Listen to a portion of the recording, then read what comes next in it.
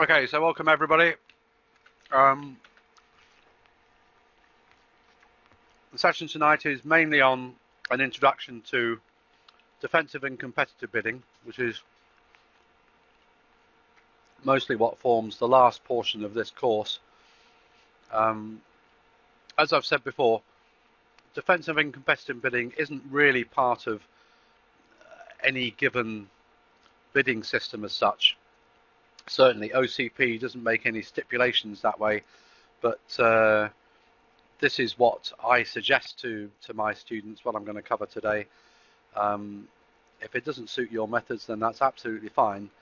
But pretty much what I'm going to suggest is sort of mainstream bidding that you'll find most people adhere to. Maybe with a few tweaks along the way.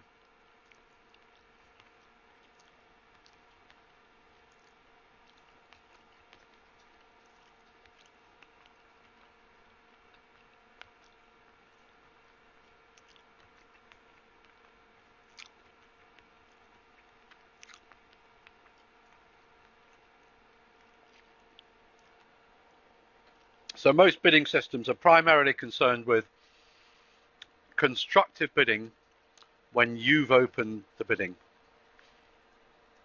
If your opponents have opened the bidding and you're, if you like, bidding competitively after they've opened, that's generally outside the scope of most bidding systems as such. A lot of bidding systems make suggestions about how you can approach defensive bidding, but broadly they all follow similar lines. An overcall is an overcall in ACOL, 2/1, standard American, precision, OCP, you name it. And all of those systems don't really make any cast iron definitions about defensive bidding.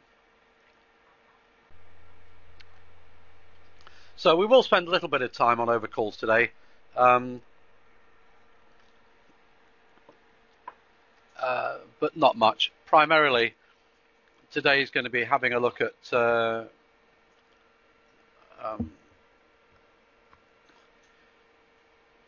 two-suited overcalls, i.e. Michaels, Unusual No Trump, and Modified Gestem for those of you who haven't come across that. And hopefully you'll find that of some value, particularly if you don't use Gestem at the moment.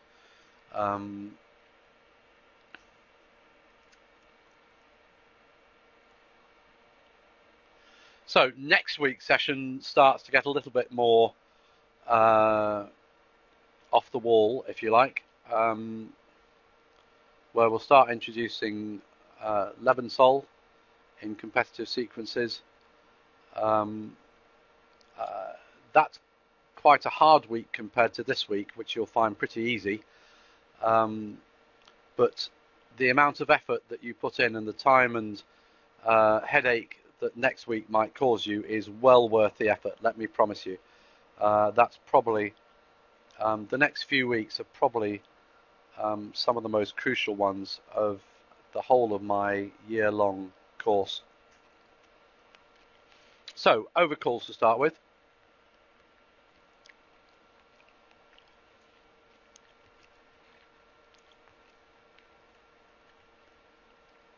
Okay, so overcalls cover a very wide range normally of strength. You may not have enough distribution for a weak jump overcall, but actually want to make a lead directing bid just because you have one decent suit. And so you may want to make a lead directing overcall with as little as 7 or 8 points. And it could be right up to 17 points. It covers a very wide range. Generally speaking, wider range than opening bids do. And consequently, you need to have some methods in place to allow responder, or advancer as they tend to be called when their partner is overcalled, to make a move and for the overcaller to have some means of showing partner which end of the overcall spectrum they are.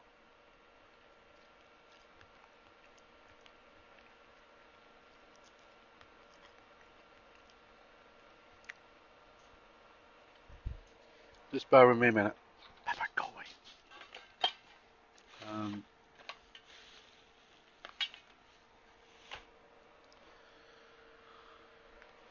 Just 1 second. My headphones are about to give up the ghost, I think.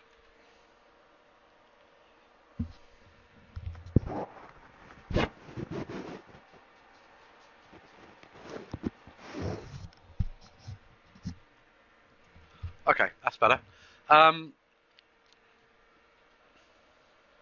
Right, so obviously different people's style differs. Their styles differ enormously in terms of their approach to competitive bidding.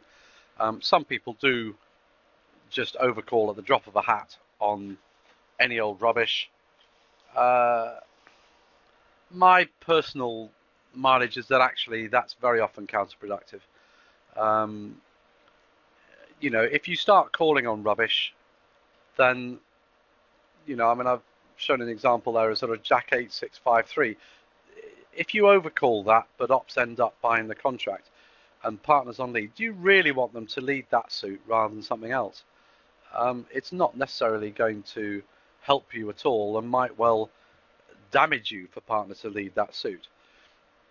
Similarly, if you haven't got the distribution or the strength to actually compete, it's probably not worth tipping off ops to maybe which of you and your partner has the majority of the points or where the distribution lies. You can end up giving a lot of information away by competing when you don't really have a decent hand, and I'm not talking about strength necessarily, when you don't have a decent hand to intervene.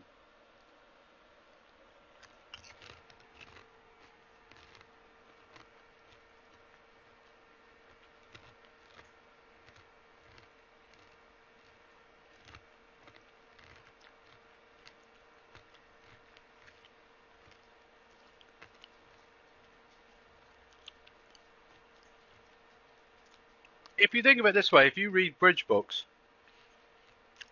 and you read example hands where there's competitive bidding, or where you're dealing with declarer play and the bidding is given, how often the line that your declarer play should take is actually determined by the opposition bidding where they've intervened, and how you actually need to take inferences from what they bid. Now, I mean, that works two ways. If they stay silent, you've potentially got a much harder job as declarer to actually figure out how to play the hand. And quite often it could end up costing declarer a trick if you stay silent, and they've got to figure it all out for themselves rather than you giving them tips on actually how to play the hand if they're astute enough to take the inferences that you're giving them.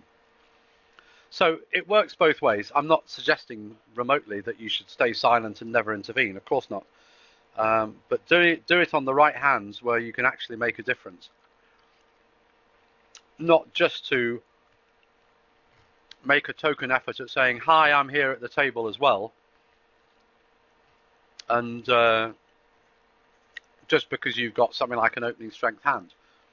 Overcalling just because of that is a losing gambit, I feel.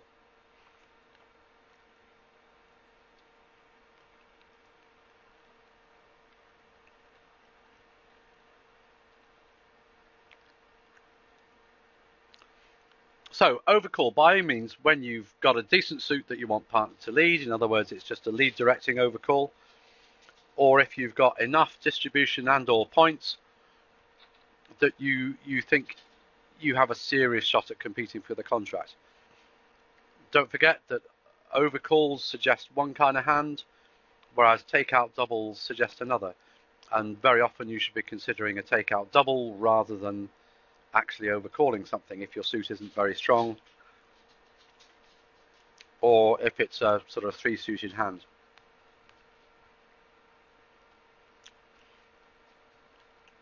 Okay, any questions so far before we move on to considering what advancer should be doing when partner has overcalled?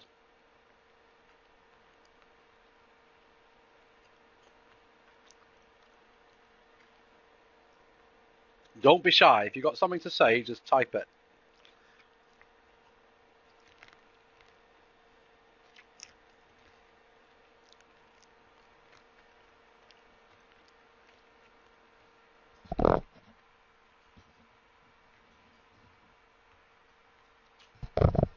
Okay.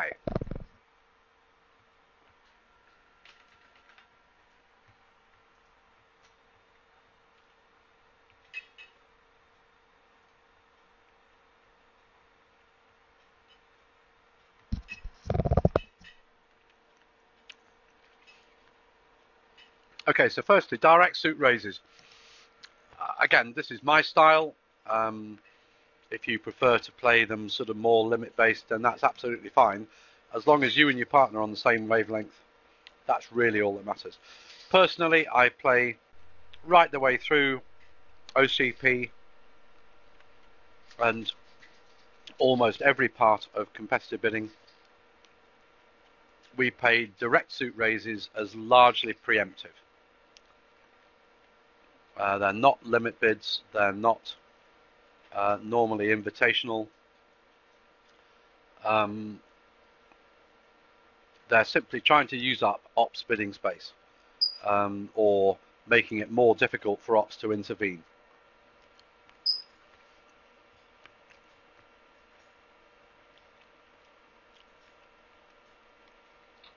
So if it goes one club, one heart, overcall, pass, three hearts, that's not invitational to game. That's simply saying, I've got hearts, I've got some distribution, I probably don't have much in the way of points, but I just want to make life more difficult for ops. It doesn't mean that the overcaller can't bid on, but it's not an invitation as such.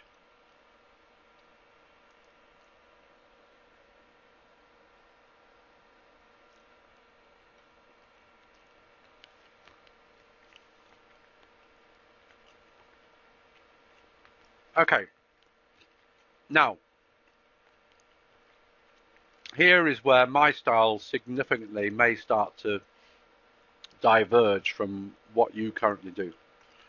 Supposing ops overcall, open one club or one diamond, partner bids one of a major, and you make a change of suit response.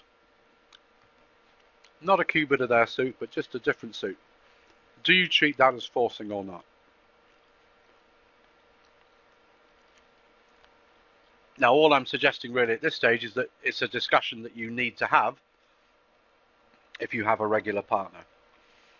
And a lot of it is going to come down to whether you play unassuming Q bids or not. A UCB is just shorthand for an unassuming Q bid. So my personal preference is that if you want to set up a forcing sequence when partner has made an overcall, then pretty much you have to go through an unassuming Q bid, which is a Q bid, an immediate Q bid of their suit. Any sequence that doesn't go through an unassuming Q bid is then by definition not forcing, which broadens your scope for simply making non-forcing but suggestive responses when partner's made an overcall.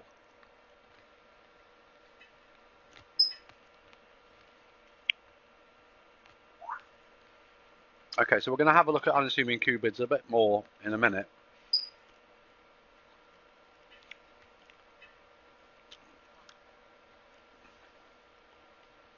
Okay, so jump overcalls. Modern style tends to be to play these as weak. If you still play them as strong, then more power to your elbow. It's a matter of style. Again, as long as you and your partner are on the same wavelength, it doesn't really matter. You can play unassuming Q-bids over jump overcalls just the same as you can over simple overcalls.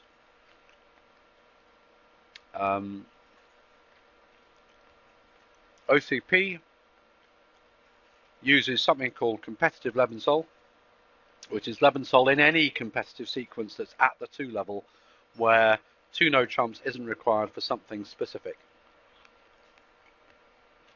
other than Lebensol, obviously. That competitive Lebensol has an entire lesson and a half to itself, and it can take you possibly up to 12 months to really fully get into competitive Lebensol. It's quite a complex subject, but as I said before, it's well worth any effort you make to learn it and get it under your belt, because it really does make a huge difference to your competitive bidding.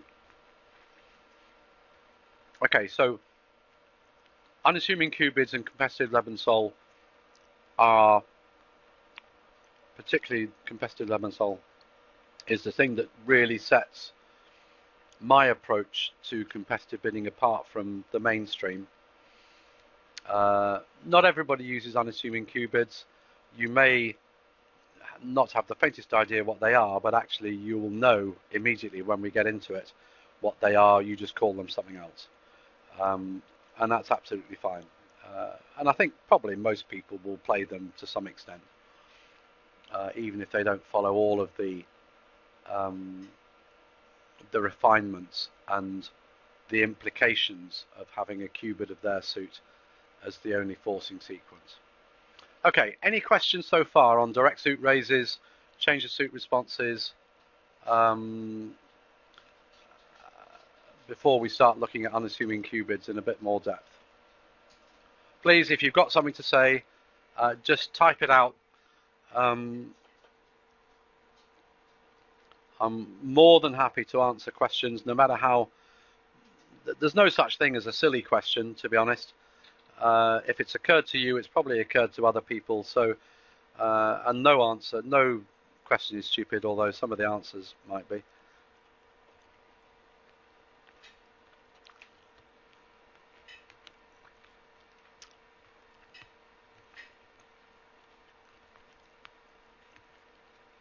Roger, maybe you could just do me a favour and just send the URL for radio 12345, ocp.radio12345.com, just in case anybody's come late and hasn't occurred. Not any good to you, Sanya?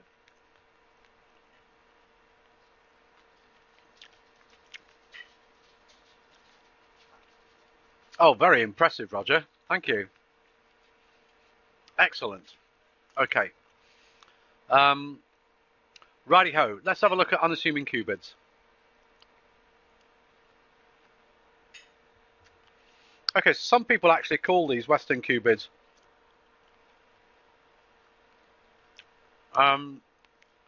UAC. Not sure you mean, but I'm assuming you're meaning unassuming Q-bids.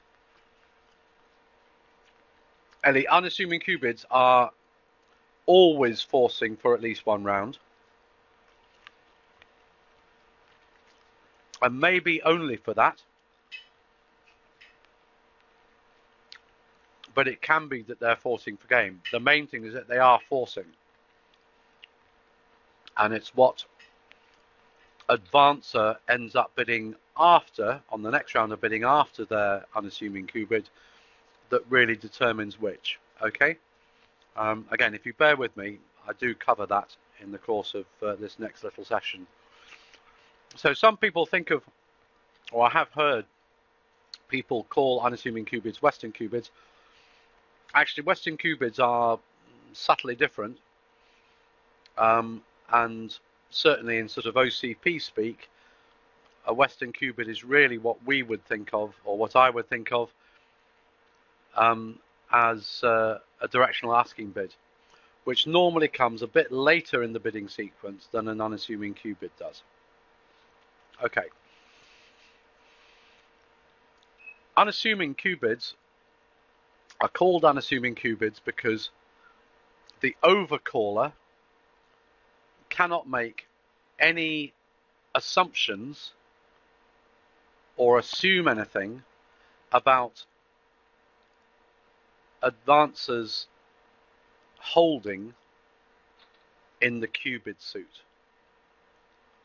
And actually, an unassuming Q-bid can be a reasonably wide variety of different hands. And again, advancer will make it clear what kind of hand they have in their next bid after the unassuming Q-bid. But again, more of that in just a minute. I will come up with some examples in a bit. I don't want to use too many of the example hands because I've only got 8 handy, and we're probably going to have a little bit of time for some practice hands later on, and I'd rather use them for that because it tends to be a bit more valuable.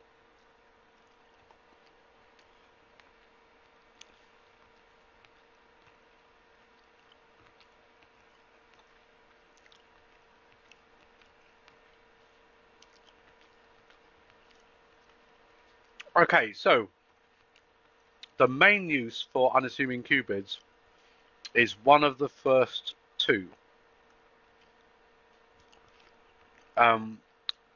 Really, I include number 3 in number 2 for the most part, but I've split them there simply to differentiate between hands that are maybe interested in no trumps and hands that actually want to go to game but not necessarily in partner's suit. Okay, so unassuming Q-bids can generally be either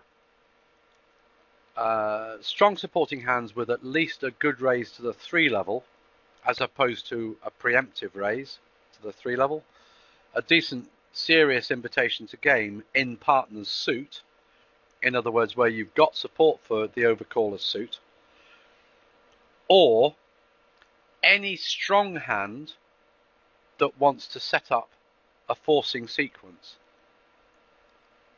But that doesn't have to be a hand that's necessarily interested in the overcaller's suit.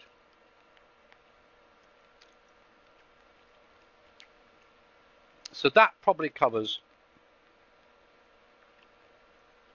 90% at least of hands that would otherwise would use an unassuming Q-bid.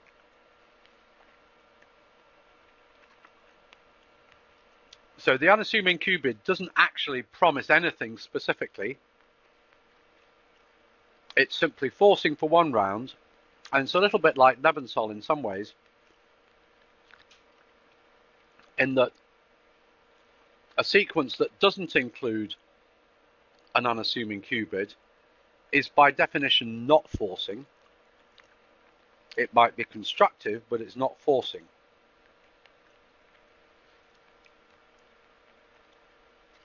But if you want to set up a forcing sequence, you make the unassuming Q-bid first, and then you start on your constructive sequence in the knowledge that it is then forcing. If you've got type 1, then you tend to make the unassuming Q-bid, and then you support partner's major or partner's suit at whatever level you think is appropriate.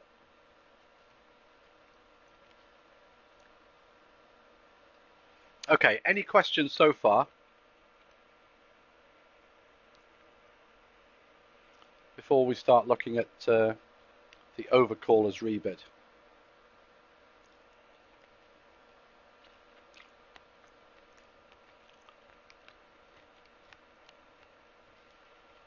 Okay.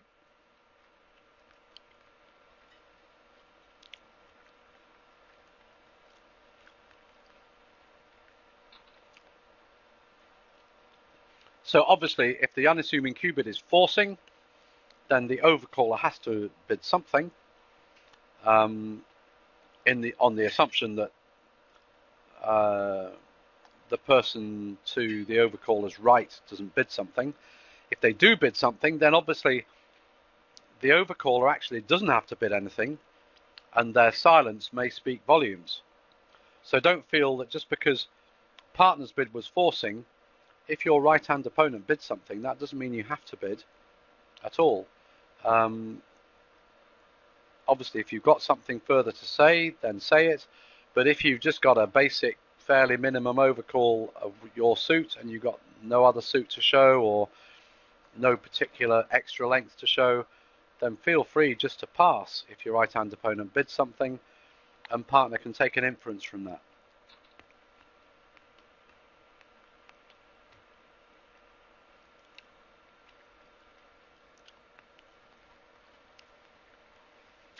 Okay. So if partner makes an unassuming cue bid over your overcall,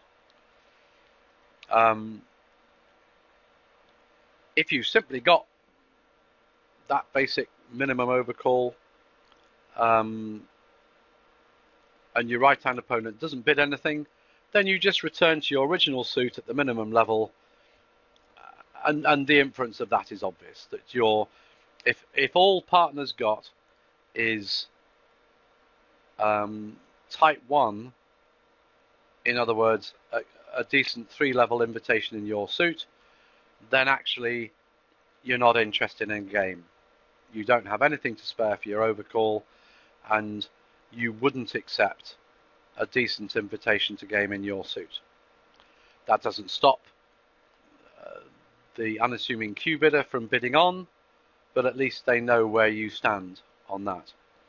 So if you wouldn't accept an invitation to game, then and you haven't got anything else to show, then you just return to your original suit. If partner's got type 2, in other words, a hand that wants to set up a forcing sequence, then they can obviously bid on over that.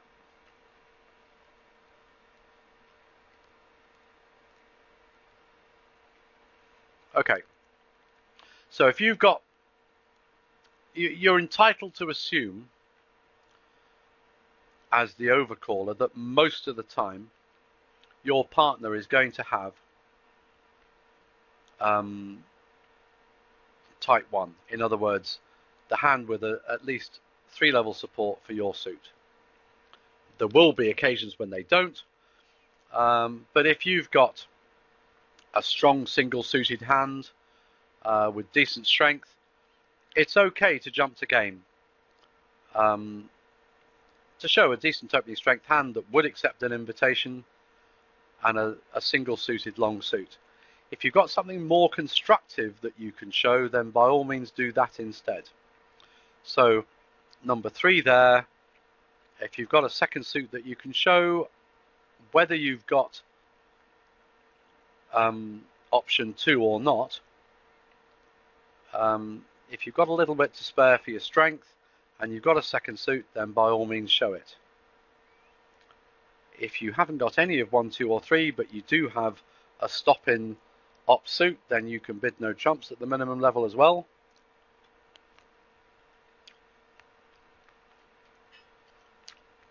If you're playing Lebensol, that does affect whether you can bid number 4. So more of that in a few weeks' time.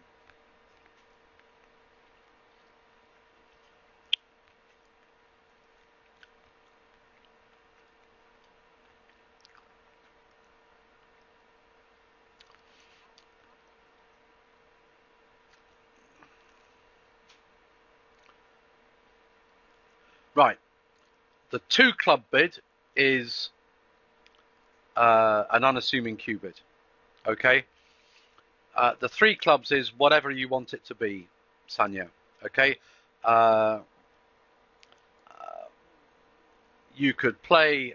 I mean, some people would play 3 clubs, a jump cue bid of their suit, as showing avoiding clubs and support for hearts.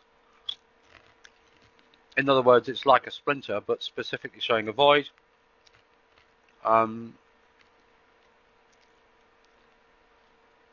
So OCP now uses exclusion beta. We could eventually start doing that, although it's not in the system at the moment. And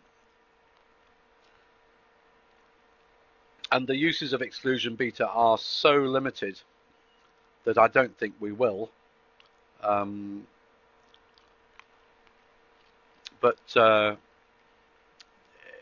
in the main, I would have little use at the moment for 3 clubs.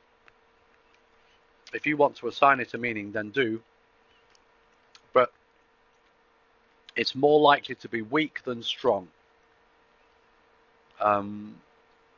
Because if you're wanting to set up a forcing sequence, you want to keep the bidding space for yourself. Okay, if you've got at least a serious 3-level invitation, why use up all of that bidding space to make a jump qubid in their suit when potentially you can use that to find out about whether partner's got a decent overcall or whether they're just making a noise, and potentially stop in 2 hearts rather than 3 hearts for extra safety. I don't see any advantage in having those 2 bids competing at all. So OCP wouldn't have a use for 3 clubs in those sequences at the moment. 2 clubs would be the unassuming qubid. 3 clubs would be completely undefined. It might even show clubs. Okay, anybody else got any questions before we go any further?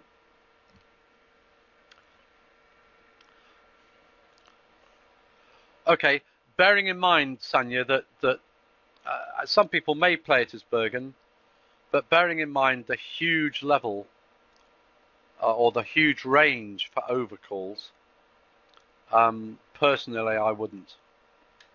Certainly OCP doesn't. Bergen raises don't form any part of OCP because we have, to be honest with you, better methods when we've opened the bidding. When we've overcalled, we have different sorts of methods. In other words, competitive Lebensol and unassuming qubits that allow you to do the same thing but a little bit more cheaply rather than having to start leaping about the place.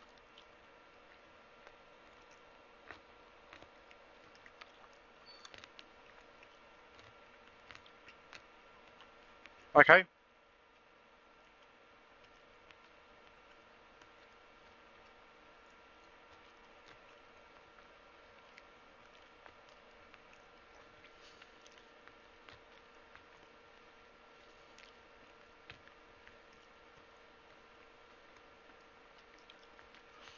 Okay, so we've had the unassuming qubit, an overcaller is rebid. If advancer merely supports overcaller's original suit at the minimum possible level, then clearly they've got type 1 of those. They had a decent invitation to game in opener's suit, overcaller's suit, and it's then entirely, if the overcaller is either passed, if ops bid again, or if they simply rebid another suit at the minimum level or repeated their original suit at the minimum level, and advancer merely supports the overcaller suit at whatever level is possible, then clearly all they started out with was a decent 3-level raise in the overcaller's suit. If they bid game, then clearly they're either forced into that or they had enough strength that they were always going to go to game, but they simply wanted to make the unassuming qubit first in case the overcaller actually had a really decent hand and they might possibly have a slam on. However, if advancer starts to bid a new suit over the overcaller's rebid, then that tends to suggest type 2, In other words, the hand that wanted to set up a forcing sequence. There is not really any middle ground there. If all you had was a 3-level raise in overcall of suit, you're going to tend to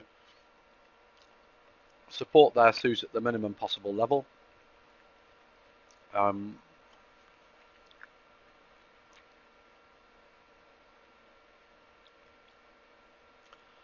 Well, he must have a long suit if he's overcalled. He must have at least a 5-card suit, okay?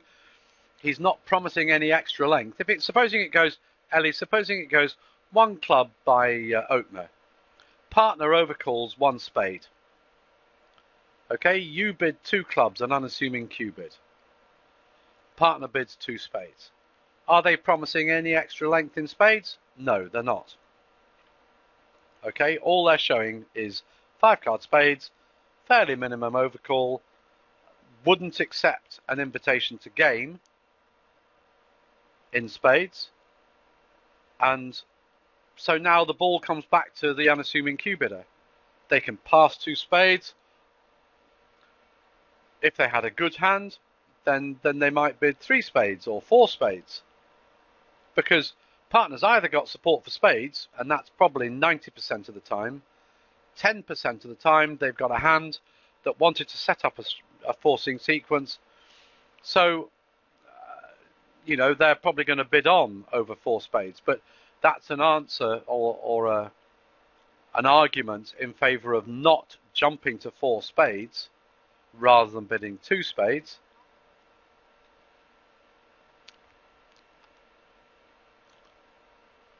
Exactly, in which case all you would do is just repeat spades. Okay, if you've got a second suit, then bid it, because that's more constructive. That's telling partner more about your hand. So if you've got another 4-card suit, especially if you've got a decent hand, then do it. But bear in mind, supposing, again, let's go back to that sequence. You've got a 1 club opening bid, partner overcalls 1 spade, you bid 2 clubs, an unassuming Q bid, and partner now bids 2 diamonds. Have a think about it. What does that say about partner's hearts?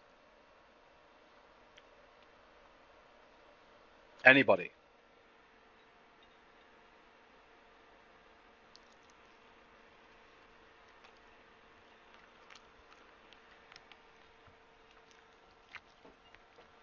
A partner overcalls 1 spade, and over your unassuming Q bid of 2 clubs, they come up with 2 diamonds. Absolutely right, Susie. Well done. If partner's got spades and diamonds, if they had hearts as well, supposing they had 5 spades, 4 diamonds, 3 hearts, and a singleton club, they'd be much more likely to make a takeout double over 1 club. They might bid 1 spade, but it's more likely that they don't have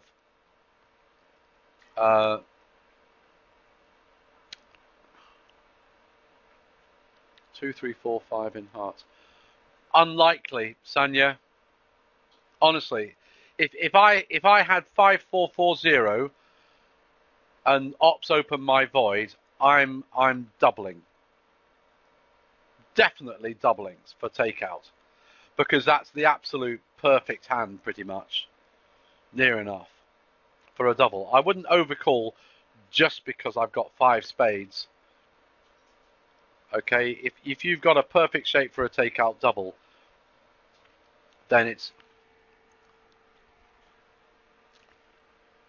I would still double potentially, or I would pass and wait. If I've only got 8 points, I might possibly pass. You know, I mean, the thing is, if you've got an 8-point hand without a really long suit, unless it's a really strong suit, you know, give me ace, king, jack, 10, X. Now I might make a simple overcall as a lead director. Yes? And if partner comes up with an unassuming Q bid, then probably I'm just going to bid 2 spades, to be honest, even with 5-4-4-0. Okay, because if I've only got 8 points, if I bid a new suit, it tends to suggest that I've got a little bit to spare, that I haven't got just my bare minimum overcall. Okay? And I don't want partners to start getting excited just because I've bid a new suit. If they've got type 2, in other words, they've got a hand that wants to set up a forcing sequence, now I can come to life. If they start bidding, if I bid 2 spades and they start bidding 3 hearts or 3 diamonds, now I can come to life and support it. But I don't want to give partner the wrong advice if all I've got is that 8-point hand with 5-4-4-0, and all they've got is a hand that's worth an invitation in spades. Because I'm not really necessarily interested in game necessarily. I might be with a void in clubs, but I want partner to show what they've got first. Give them the maximum amount of room by giving them the maximum amount of space. Okay, any other questions before we move on?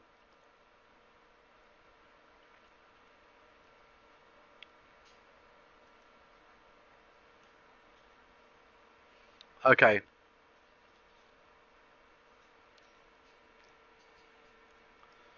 Okay, so just that's really making the point that I said before, that and it does apply more in when partners initially overcalled a minor. There's a very definite implication that they don't have 3-card support for the unbid suit. Supposing it goes 1 spade, 2 clubs overcall, 2 spades unassuming Q bid, and now 3 diamonds, for example. There's no way that the overcall has got 3-card hearts here. Otherwise, they would surely have doubled initially rather than bidding 2 clubs. Okay. So any questions on unassuming Q bids? Again, you can come up with your own style for these. You don't necessarily have to follow what I'm suggesting.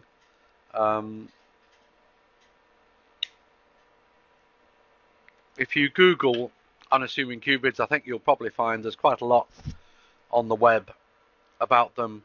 Again, you may see them called something else, but I think there are some articles on unassuming Q bids, and most systems tend to have something like that, even if they call them something else. Okay, moving on.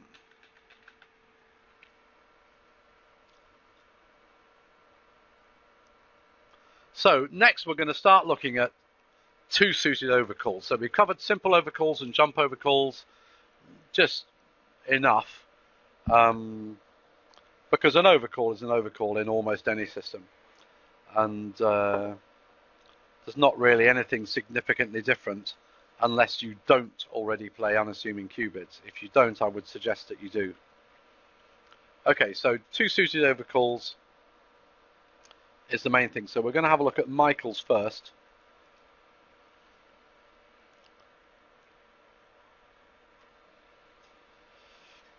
Okay, there are, well, I'll type this first and then Michael's Q bids, if you're not playing normal unmodified Guest M, are always weighted towards the majors. If you're playing normal unmodified Guest M, then what we think of as a Michael's Q bid is actually showing the 2 extreme unbid suits. but that's not what I'm going to suggest, so I'm not going to say any more about that. If you want to play unmodified Gestem, do. Most people tend to play modified Gestem, which leaves Michaels as it is, because most people understand that, including your partner. They're less likely to get it wrong. Okay, so normally Michaels cubids are weighted towards the majors. Over a minor it shows both majors, and over a major it shows the other major and one of the minors. And there is where there are two significant schools of thought.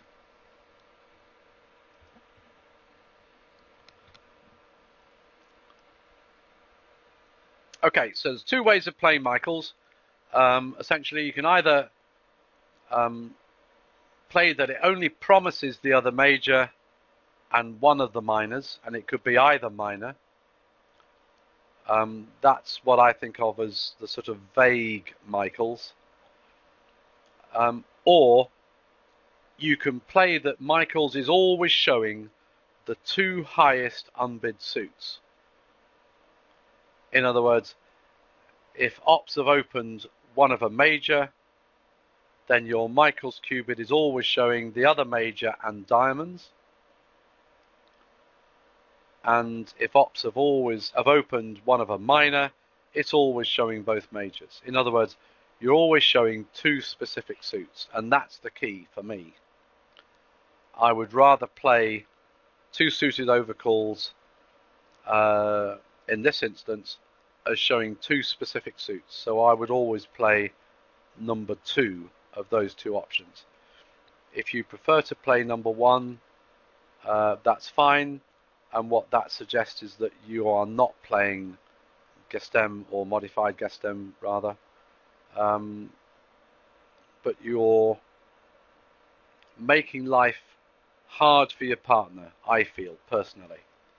It's much easier for them to visualize where to go on the hand if they know exactly which two suits you've got, because they've got a much better idea, really, of how well their hand is fitting with yours.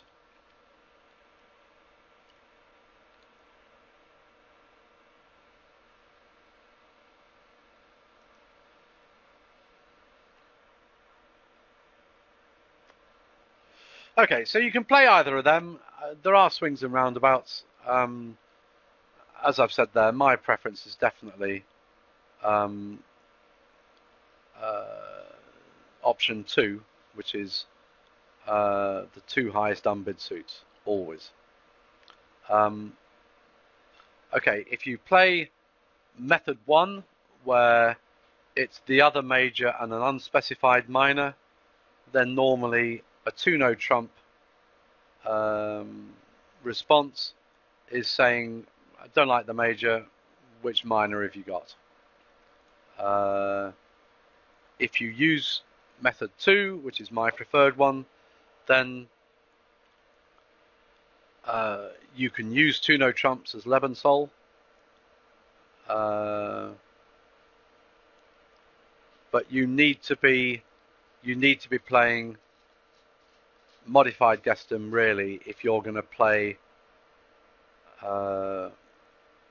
your Michaels cubid as being the two highest unbid suits. Really, that only works if you're going to play Gestem as well. Okay, so we will come to Gestem in a bit, but sticking with Michaels. Now, this is actually the most crucial point, to be honest, because most of you probably use Michaels.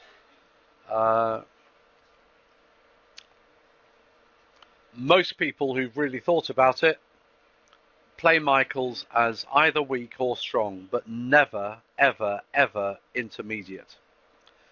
Very important that you get your head round this. Okay? If you use Michaels on a hand that's sort of in the 11 to 15 range, you are opening yourself to a world of hurt. And if you've never thought about it or never come a cropper, you're either ill-advised or very lucky, because you should play your Michaels as either weak, in other words, sort of say 5 to 9, or as strong, 16 plus. You pick the levels, but there should be a definite gap in the middle that you cannot be. Okay?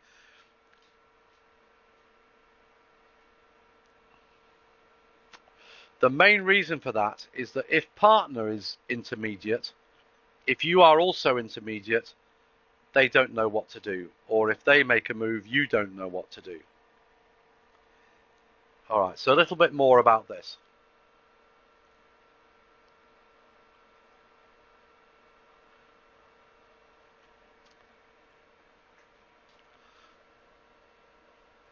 All right, so if you play the weak or strong but never intermediate method, which is, I mean, actually what I think you'll find that most people do, certainly all experts do if they're going to use Michaels, they would never do it on an intermediate hand.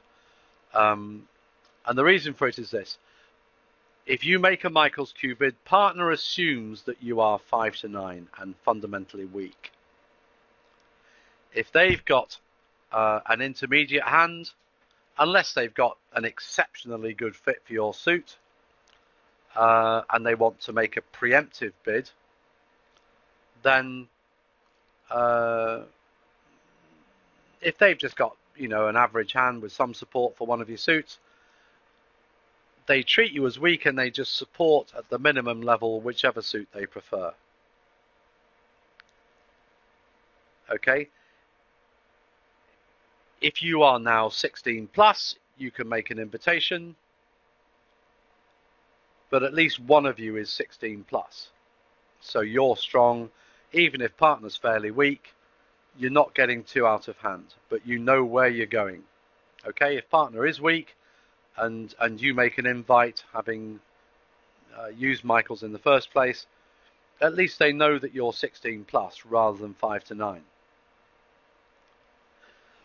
Similarly, if partner is 16 plus, they can make an invite. You can decline it if you're 5 to 9, they can still bid on. But at least, again, you know where each other is going. The problem is, if you are 11 to 15, an intermediate, and you use Michaels, partner, if they've got a 13 count, for example, doesn't know what to do. They don't know whether you're in the 5 to 9 range or the 11 to 15 range or the 16 plus range. And they don't know whether to invite. And if they do invite, you don't know whether they're doing it with a 13 count or with a 16 count. So it's very, very important that you stick to that. Okay? Where are we?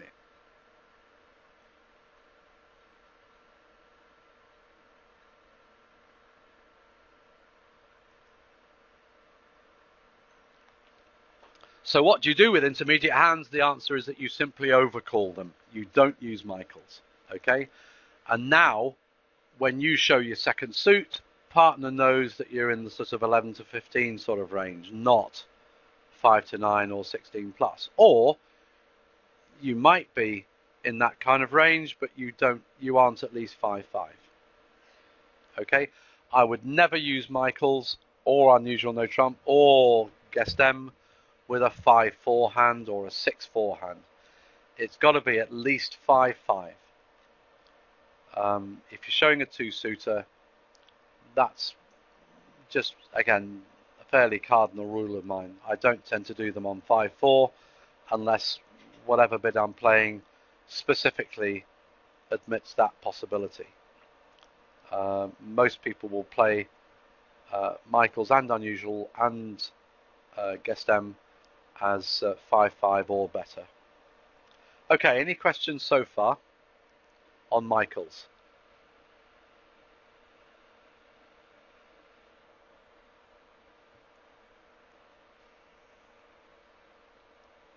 Again, most of you probably use Michaels.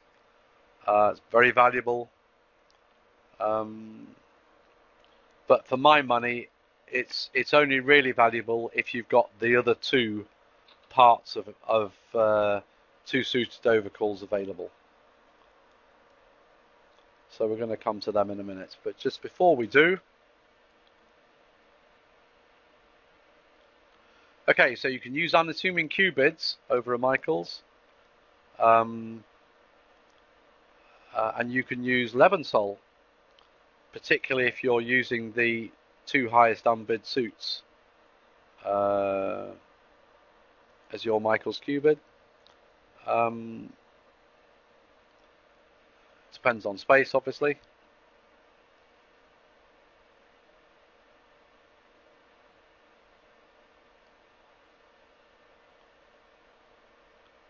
Okay, any other questions on Michaels before we move on to unusual no trump?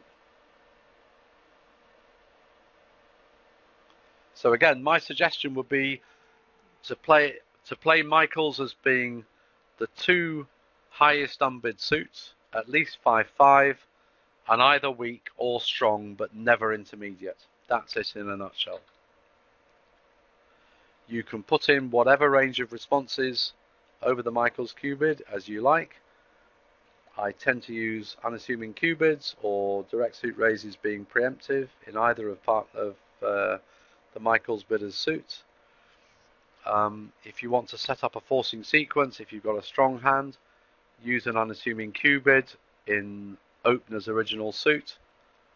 So you might get a sequence like 1 club opening, 2 clubs Michaels Q-bid showing both majors, and 3 clubs, now an unassuming Q-bid of clubs, saying, okay, I've got at least a decent 3-level invitation in one or other of your suits, and I'll clarify it on my next bid, or I've got a strong enough hand, probably with support for one of your suits, that I want to set up a forcing sequence. In other words, I'm really strong.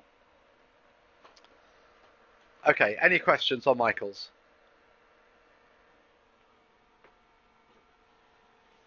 You're all very quiet tonight. I get the distinct impression you've all been taking tranquilizers before this session, which is... Oops, hang on. I've just pulled myself out. Just bear with me a second. You all right, Naomi?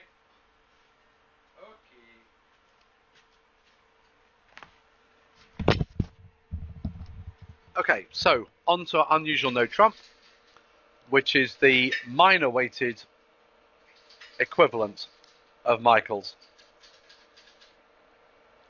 Okay, so unusual no trump does for the minors what Michaels does for the majors. So if it goes one of a major, 2 no trumps, it's always showing both minors. And again, you, depending on whether you've got guest dem available, normally determines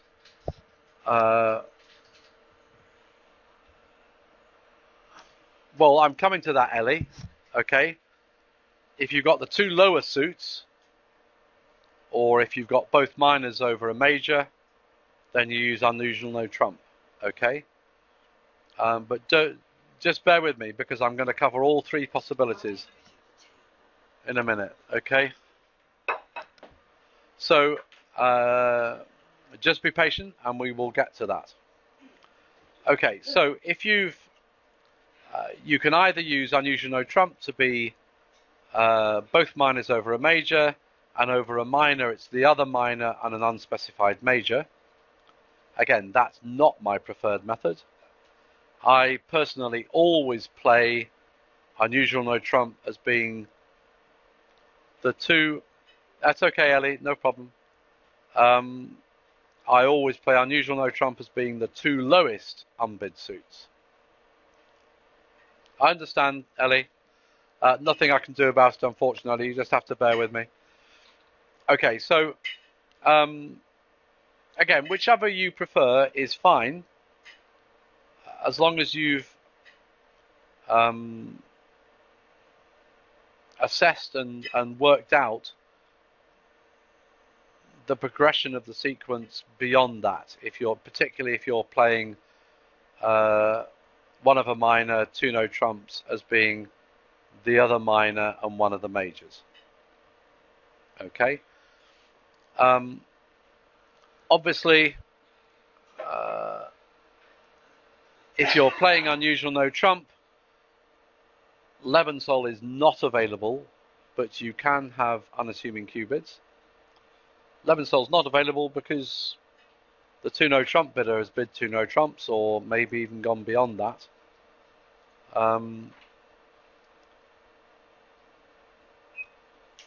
But as with Michael's, again, play unusual no trump as weak or strong, but never intermediate.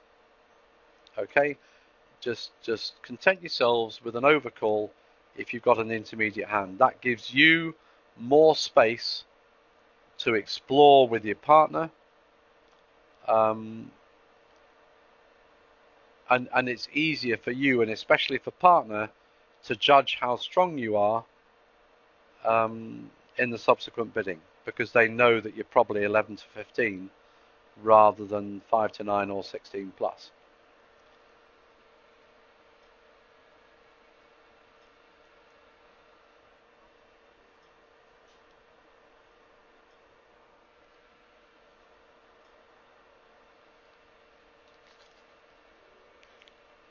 Okay, again, I've said this before, I'll say it again. Much better if partner knows exactly which two suits you've got. It's much easier for them to immediately assess correctly how the two hands are fitting, and consequently how far they might like to push things on the assumption that you're weak.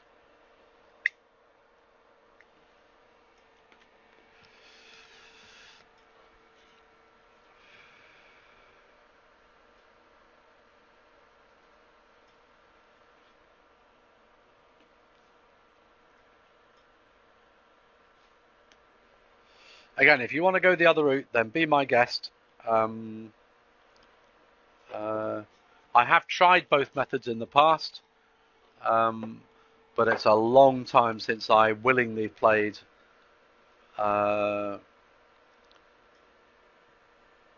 any system of competitive bidding that didn't include Gestem. And Gestem is the thing that is the final piece of the jigsaw. Okay, and it's Gestem, and particularly if you're playing modified Gestem, that allows you to play Michael's as the higher two on bid and unusual no trump as the lower two on bid. So here comes Gestem.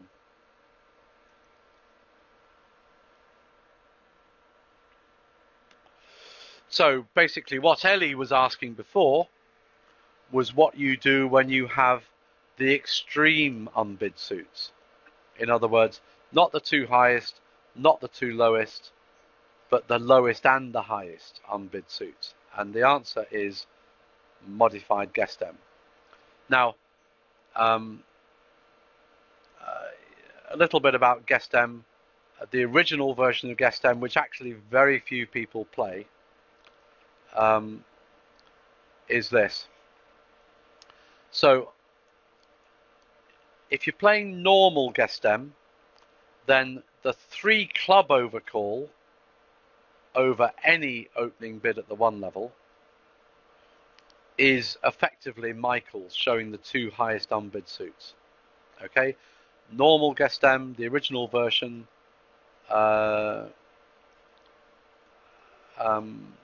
would play Michael's as being the extreme unbid suits, and unusual no trump is still always the lowest 2 unbid suits. Now, there are, to be fair to Gestem, which wasn't done without thought, there are some advantages to that scheme.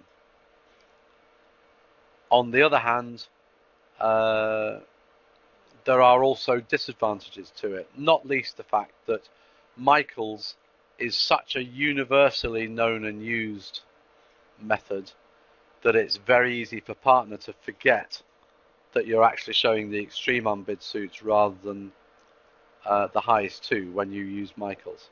Okay, so I prefer to leave Michaels as Michaels, leave unusual no trump as unusual no trump, and play modified guest M, in which case the 3 club overcall, i.e. a jump overcalling clubs, is showing the 2 extreme unbid suits.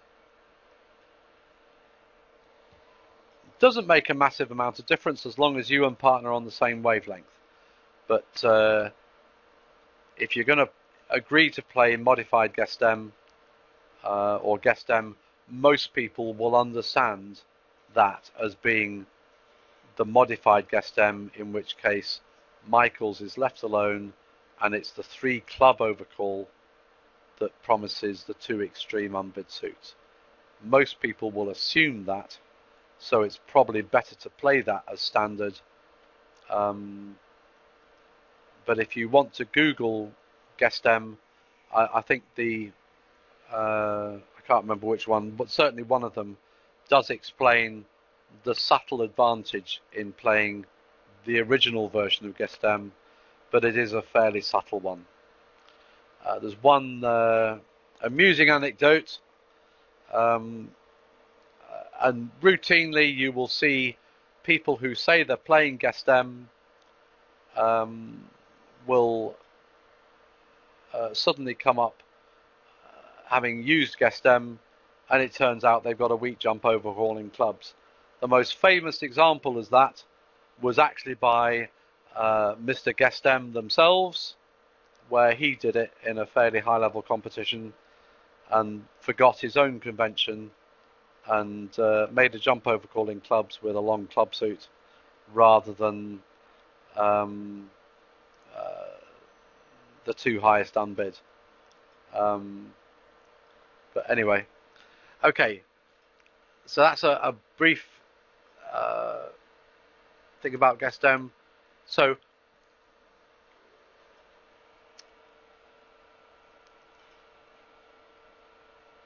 when I say guest M from here on, I mean modified guest M, okay? Because I really would suggest that you play that rather than the original version, okay? So if you're playing modified guest M, if Ops opened a major, then 3 clubs is always showing the other major and clubs. If Ops opened a minor, then it's always showing the other minor and spades. So if you're playing modified guest M, or guest M for that matter, you always have a means of showing 2 specific suits, no matter which 5-5 2-suiter you have. But again, just the same as with Michaels and unusual, use it as weak or strong, but never intermediate. Okay, it applies just as much if you're playing guest M as if you're playing as if you're not. Okay, any questions on Michaels, unusual no trump, or modified guest M? Or anybody got any other uses for those bids that I've not explained, apart from obviously just weak jump overcalls? Anybody play anything significantly different to what I've covered today?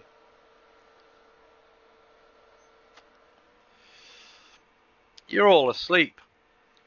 Well, that's how it feels anyway. Right. Okay. I think that'll do. That's 3/4 of an hour. Okay. Has anybody got any comments or observations or different approaches to anything that I've covered today?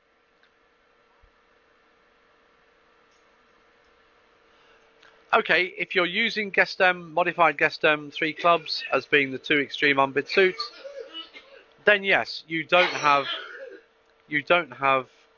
Leventhal available. You do have unassuming Q bids available, but you don't have Lebensol, it's true. But then you don't have Lebensol over unusual no trump either, because the 2 no trump bid is spoken for.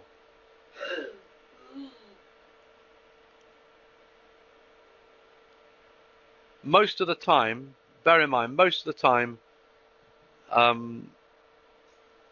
you're going to be 5 to 9 rather than 16 plus.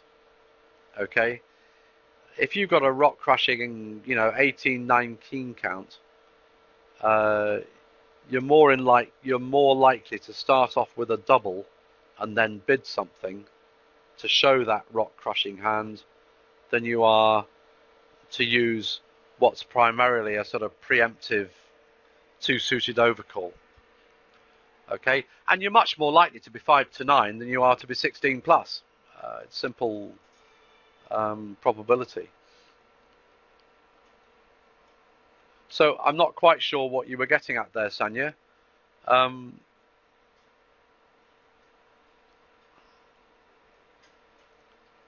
If you accept that most of the time you're going to be 5 to 9, the 3 club bid is essentially a preempt rather than a constructive bid.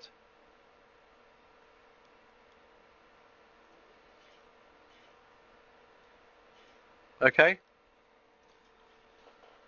Alrighty. Can I please have 4 volunteers to sit and play a few hands? No guarantees on exactly what these are about, but it remains to be seen how you guys... It doesn't matter, by the way, what system you're playing on these hands. You could be playing Forcing Pass, Mosquito, whatever. Okay, so don't worry if you're not playing OCP. In fact, probably better if you don't. Just imagine you're playing Standard American, but with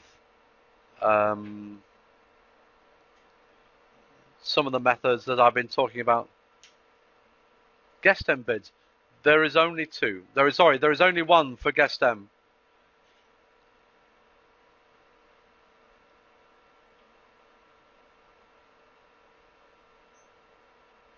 Right. Just Ellie's question first, okay? There is only 1 bid for Guest M, which is 3 clubs. So 1 spade, 3 clubs would be showing clubs and hearts, the 2 extreme unbid suits. Okay?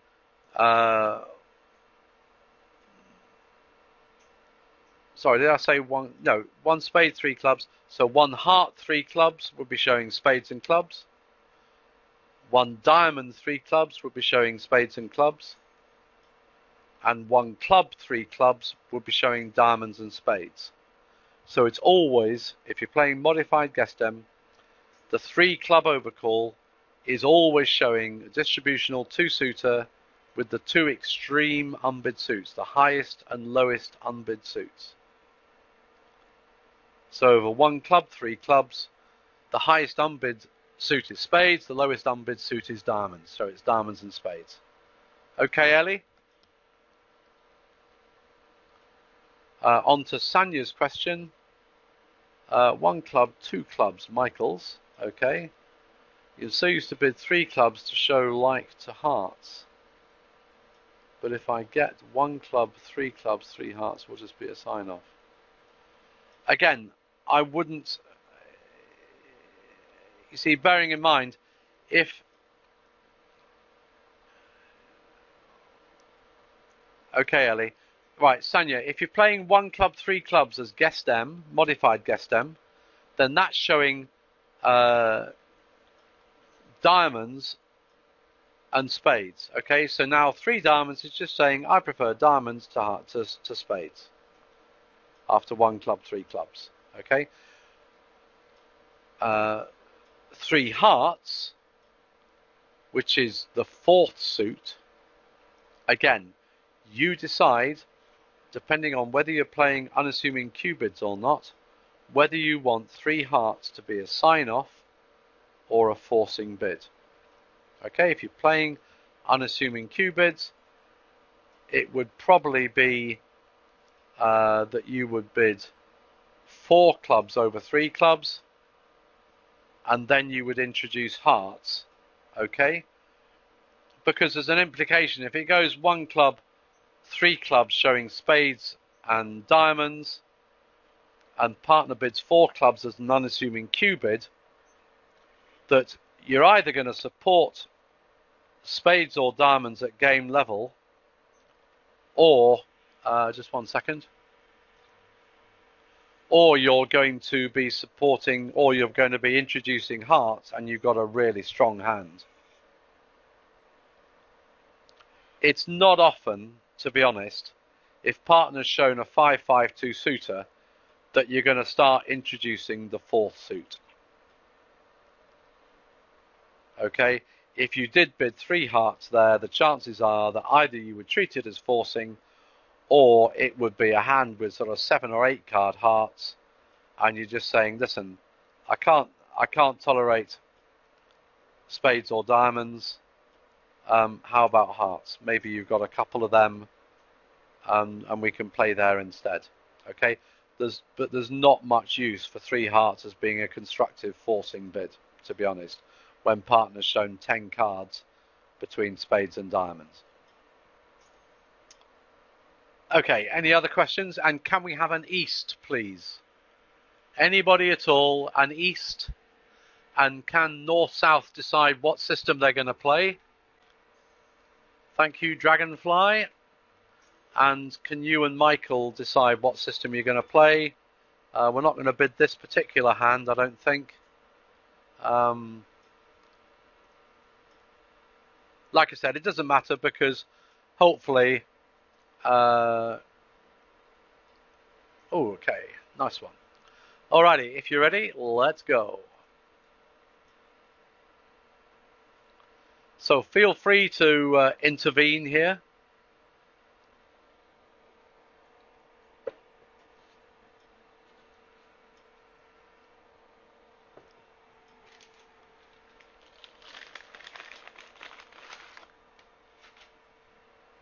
How was your din-dins?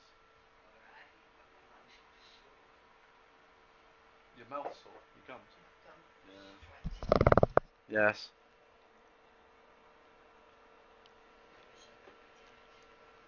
Oh, come on, Amy.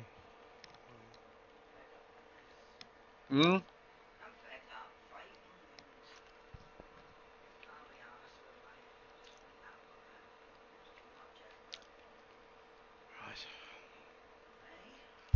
Okay.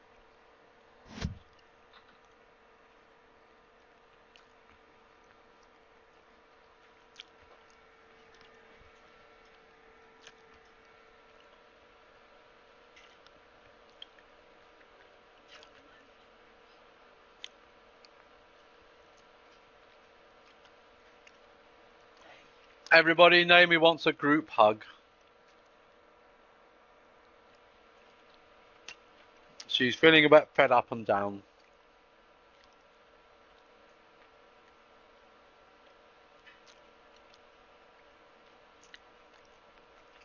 We got loads of hugs coming, Naomi.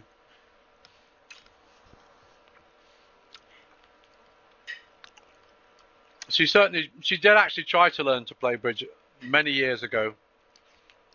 Tell them I couldn't put up with the grumpy husband. Braver than me, tell them.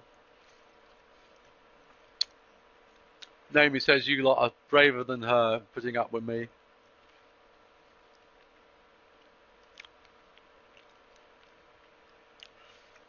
Okay, so we're in 4 hearts redoubled.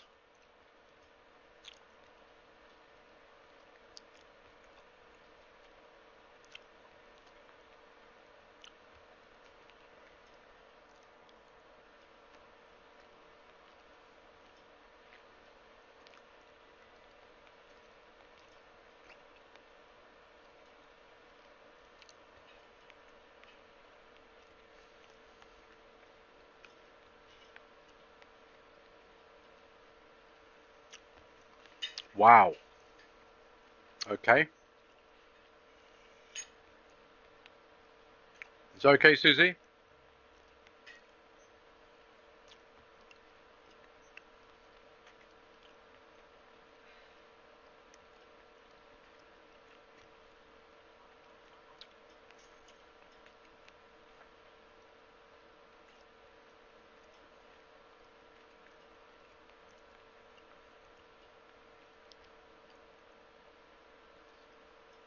Certainly did.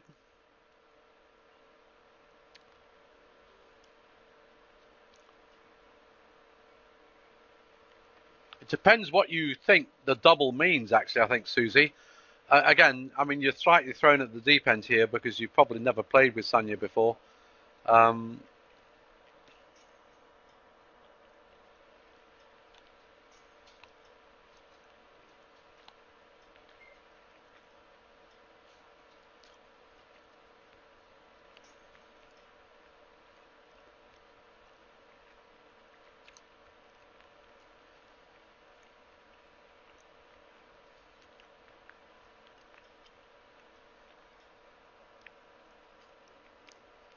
So, I mean, here we're slightly at the mercy of your normal approach to bidding. That's certainly been reflected.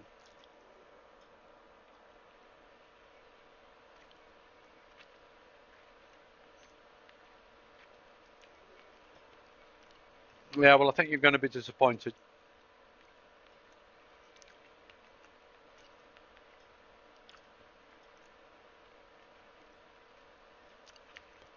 You're definitely going to be disappointed.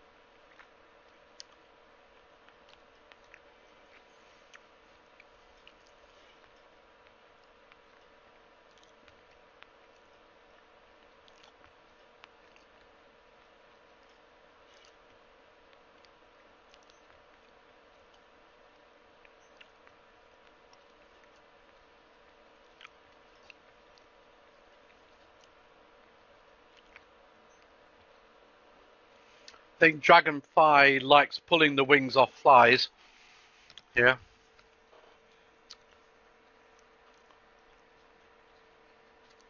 As he could have claimed after trick 4.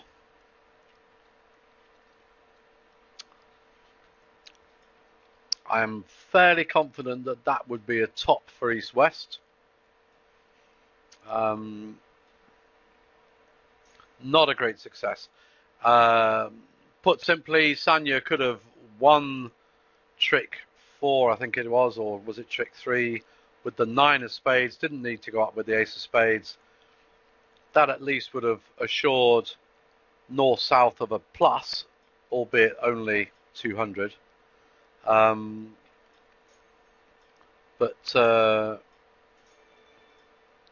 even that would not be a good score for north-south because they can make 6 diamonds.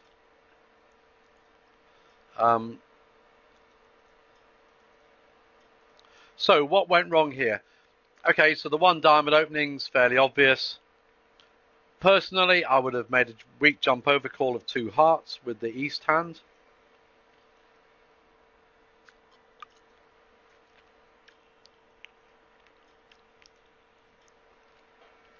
Well, the trouble is, Susie, don't forget that 1 diamond might only be a 3-card suit. I don't know, you've only got an 8 count. Most people would play a weak jump over call, Lynn, as 5 to 9-ish or 6 to 10. I think over 1 diamond, I think a weak jump over call is of 2 hearts is absolutely fine. If you want to bid 1 heart, it's also fine. It's not wrong. Okay, you're using a method of assessing your hand that I certainly don't espouse, and that you can't assume that partner uses. I don't know how you get to 12 points necessarily in sort of standard ACOL kind of hand assessment. You could possibly get up to about a 10 count with the east hand, but it's still fundamentally weak and preemptive rather than a hand that's worth a really constructive overcall, is my personal opinion. If yours differs, that's absolutely fine. So over one heart or two hearts, Sanya's introduced a bit of two clubs, which most people would probably treat as forcing for one round if West passes. West, however, comes in quite naturally with four hearts, good bid, put it to the ops. It's preemptive, totally preemptive. They've got the support for hearts, they've got the shape. Now a double from North is unequivocally for penalties, and I'm not sure, personally, that Susie has the right hand for that. You can't assume that partner's got hearts. Indeed, the four heart bid makes it very unlikely that partner has much in the way of hearts. At most, a doubleton, I would suggest.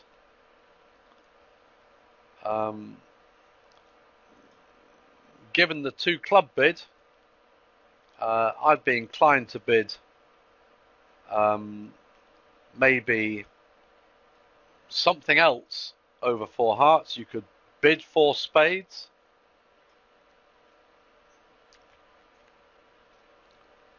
Okay, just out of interest, why not, Susie? Because there's nothing wrong with five clubs here. Yes, they have, but that doesn't necessarily mean. The fact is, they didn't make a negative double over one heart. That's the thing that definitely suggests that they don't have four spades. Because most people, if they did have four spades, would have doubled over one heart.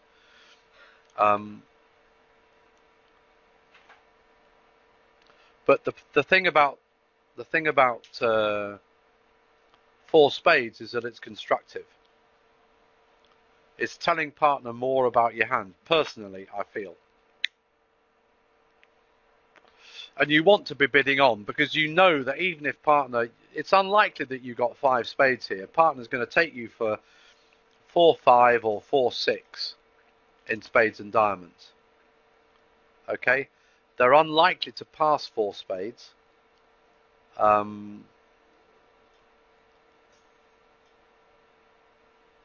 But somehow, no, but UCBs, listen, Ellie, UCBs are when your partner has overcalled. Okay? North didn't overcall, they opened the bidding. So we're in a whole different ball game. Okay, it's not for South to make an unassuming Q bid. You don't have unassuming Q bids when partners open the bidding. You have other things. Okay? Here, our space is definitely constrained by the four heart bid. And preemptive bids are supposed to make life difficult, and it does make life difficult. But I do feel that North-South should at least be playing in 5 of a minor, if not 6 of a minor.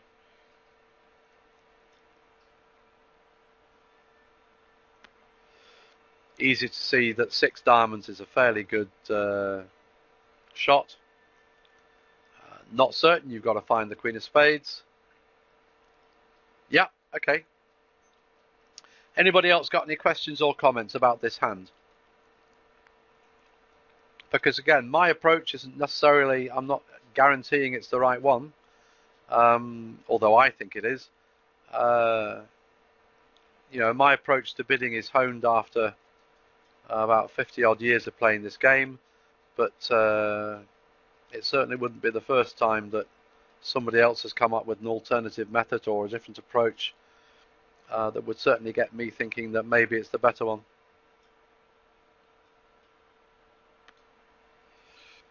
Okay, after the redouble, I don't think South can really bid anything, Sanya. I think North definitely has to bid something, whether it's immediately over 4 hearts or over the redouble. I don't think North can afford to let the redouble be. You see, the double is essentially for penalties. Okay, North could quite happily pass over 4 hearts. That's it. So I think it's North that has to make the running here. 1 diamond, 2 hearts, 3 hearts. Yes, I wouldn't disagree with that. Again, it depends on your approach. Yeah, 3 hearts would be just a strong hand. Partners open the bidding. South's got a 13 count. They've got a singleton in op suit. I think they're worth some kind of a forcing Q bid, and 3 hearts would be that. Or even 1 club, 1 heart, 2 hearts would be my preference. And now you get 2 spades from North. Now you bid 3 clubs or 3 diamonds, and you're away to the races. Okay? At some point, I do feel that South should actually show that they've got some diamond support.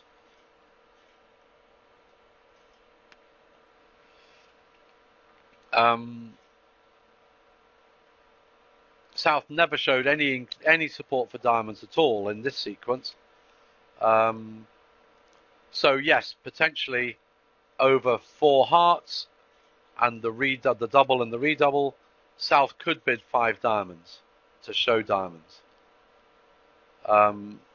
North hasn't shown any inclination to support clubs, so you can't. No, I'm not sleeping, I'm talking.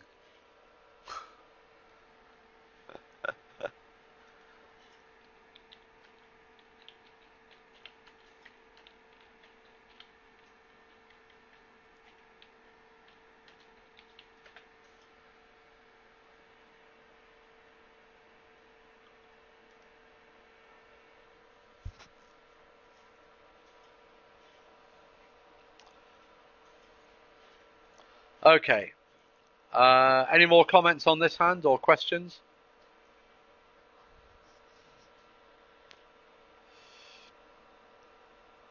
Okay, fair enough, Susie. I mean,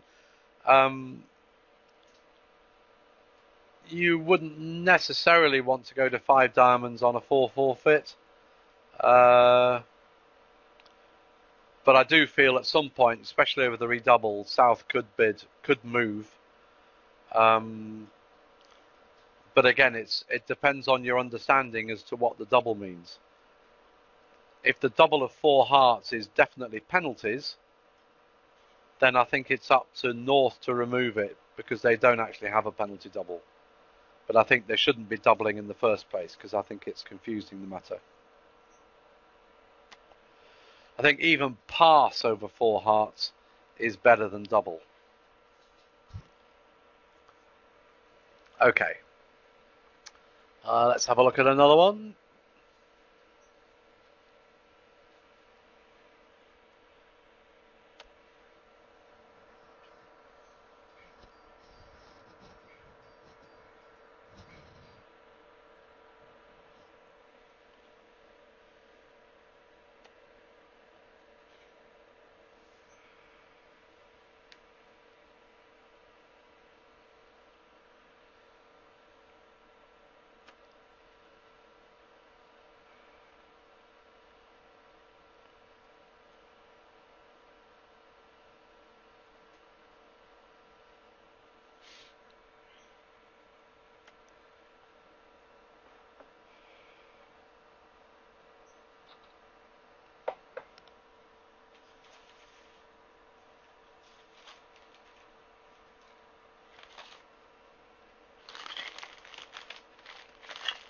Okay, so we have an unassuming Q bid by North.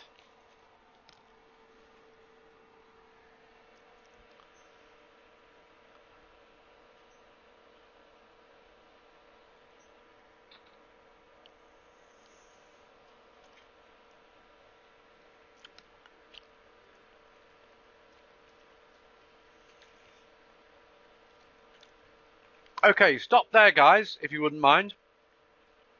Okay, don't stop.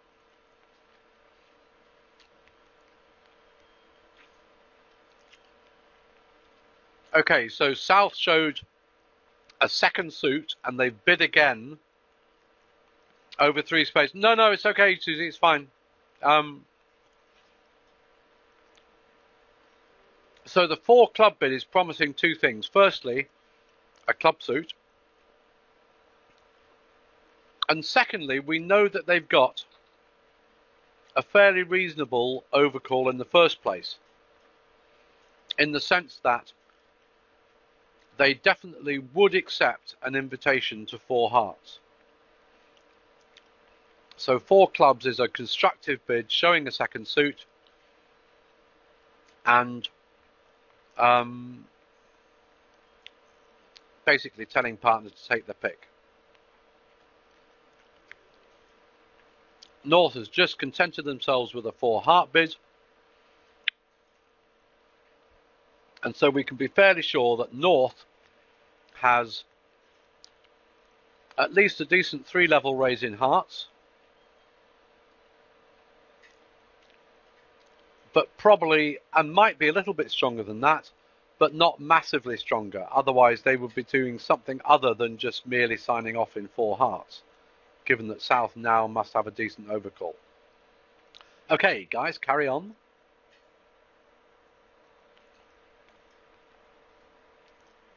If you want to.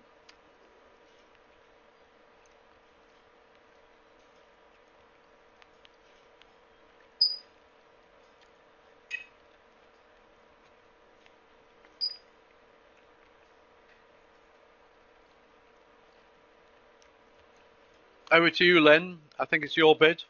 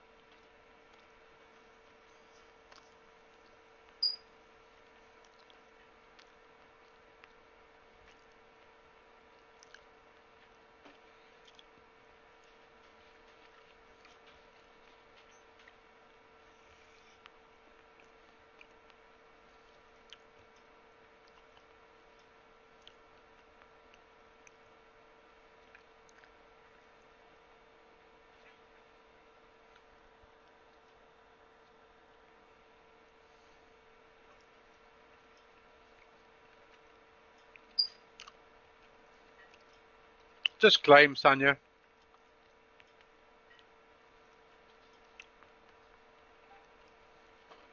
Okay, well done. Okay, so East can tell that West 3 of spades lead is a singleton. Can't be anything else. Unless South is void in spades. So once South follows in spades, essential to get the spade draft right away. And there's nothing else really to the play of the hand. If North-South push on to a slam. It's essential to take it off by taking the first two tricks with the ace of spades and the spade ruff. But probably north-south correctly just subsided in game here. If all north has is a decent 3-level raise in hearts, south has a fairly average 13 count, 14 count. And although the king of spades is well placed, they haven't got that much to spare that they can really expect to look for a slam opposite a 3-level raise in their suit. So probably wise to just subside in game.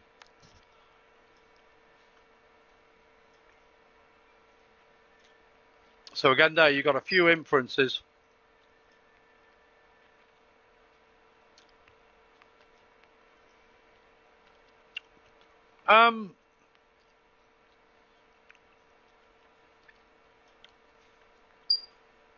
Well, you could do, but again, you've only got a 10 count. You've got length in their suit, Sanya. If you had a singleton spade, you might do that.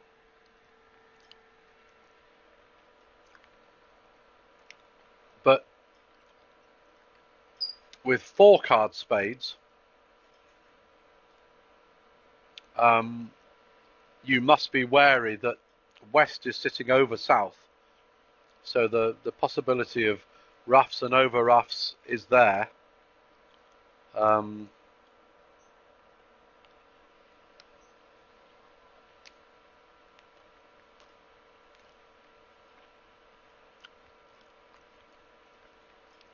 the other hand, Susie, if partner's got length in clubs, it means they're probably shortish in diamonds. Okay. And you know that you're going to be able to ruff losing clubs in your hand, Susie. So from that point of view, the hands are fitting quite well.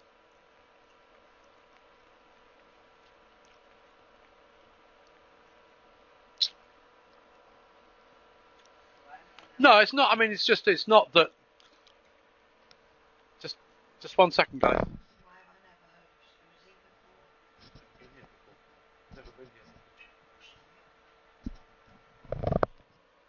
No, and that's a good reason for just signing off quietly in 4 hearts. That's a more telling point than the club issue, because if partner's got 4 or 5 clubs, you know you can ruff clubs and help to establish his clubs by ruffing them in your hand. And if they've got, say, 5 clubs, it's likely they've got a spade shortage.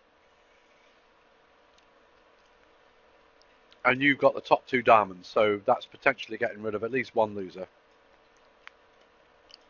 Or covering partners' diamond losers. So, I mean, actually, the hands are fitting quite well. It's just the critical thing is that Ops can, in fact, take the first 2 tricks in spades. If they don't take the first 2 tricks in spades, you're potentially making 6 hearts here.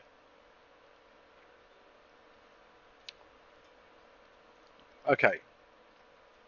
Any other issues for anybody? East thought for a minute or two about whether to insert the 10 of spades. No, just stay unless somebody desperately wants to sit or somebody desperately wants to stand. If anybody wants to sit and play a few hands, then just shout up, okay? But we haven't got that much longer to go.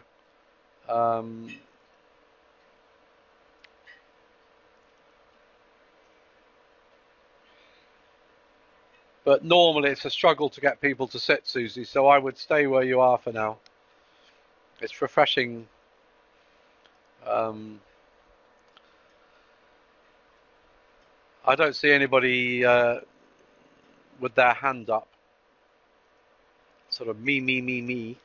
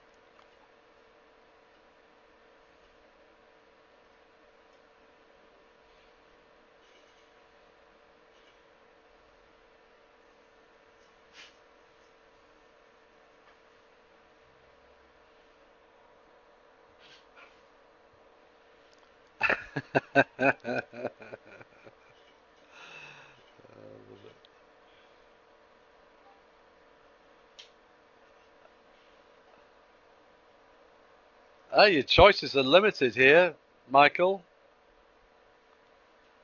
Yes, that's better.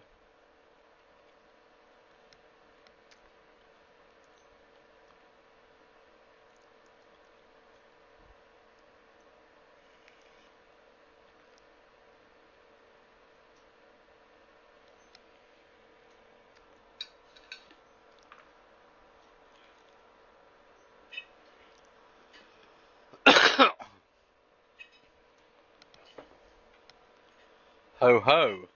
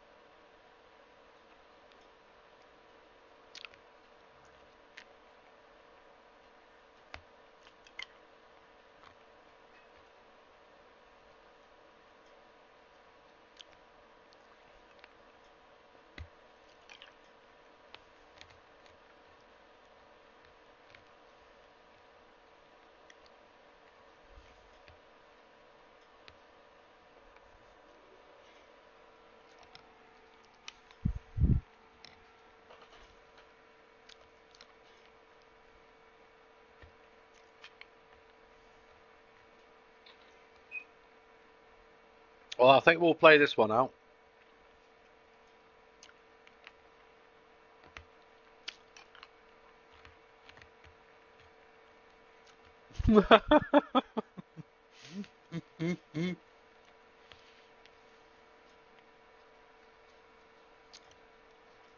It is ugly.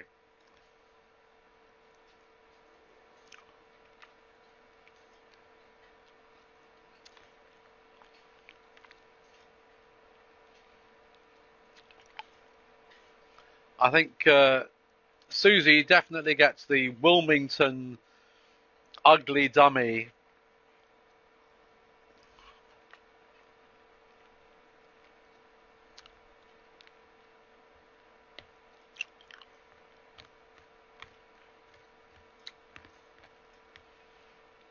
Michael,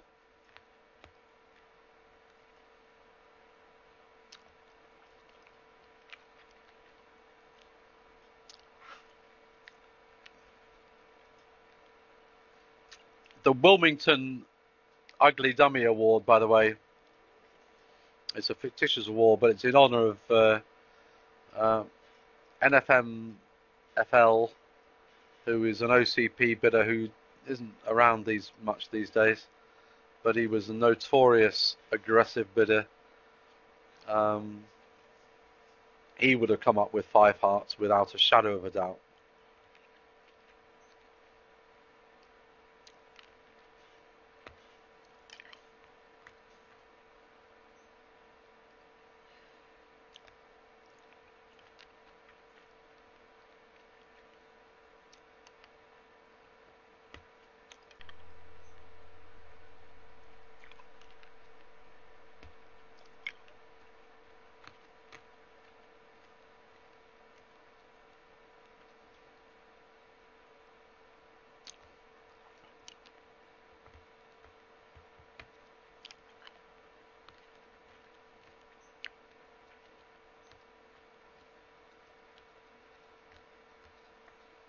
Oh, I bet you will.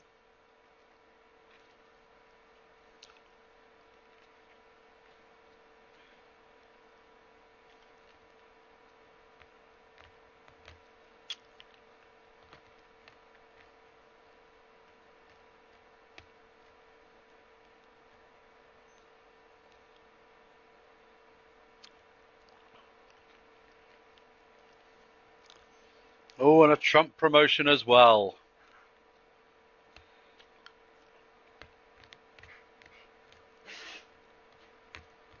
Oops.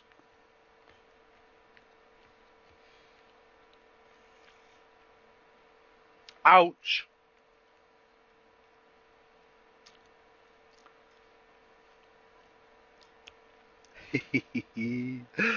Oh well. Listen, these high-level decisions aren't always easy, Susie. I think Sanya could have got out with less than 1100, but um,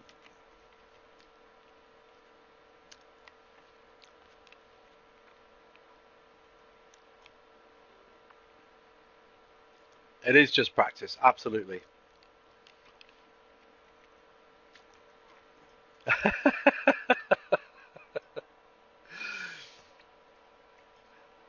I think she was expecting a little bit more than your flat one count, I must admit. Okay. Anyway, so I mean, actually, of course, it is possible for I think 6 diamonds can potentially make on this hand, but it needs a lot of right decisions.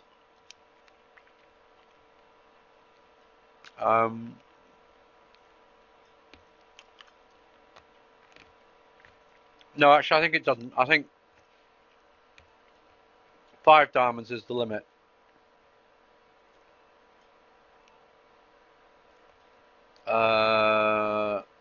I think you can make 5 clubs or 5 diamonds.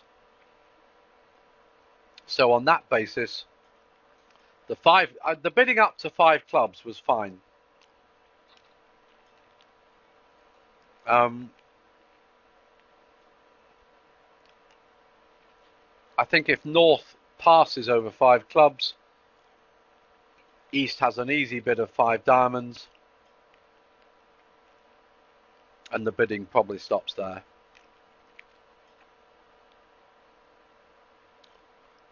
I think North-South can get out for 800 in 5 hearts doubled, maybe even 500, but certainly 800. But not much less than that. They've got too much work to do, given that South can't reach dummy except with a spade rough. And West is going to be roughing spades before dummy.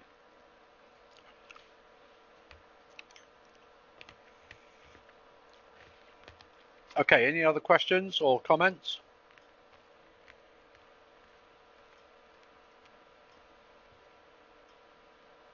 Okay. I know it's 12 o'clock, but we'll try one more.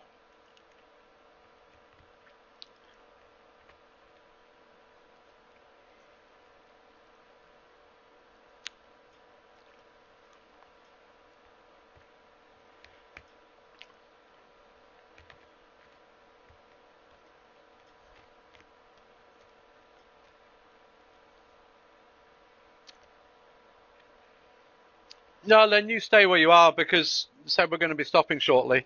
I normally stop at about 12 o'clock.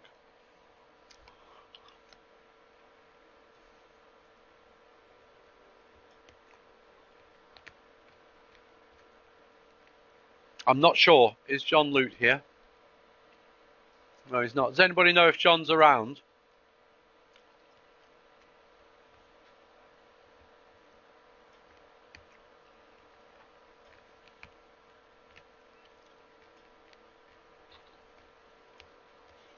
I haven't seen John for a couple of weeks, so unless anybody's had word of him, I think I would assume that the practice tomorrow probably isn't on.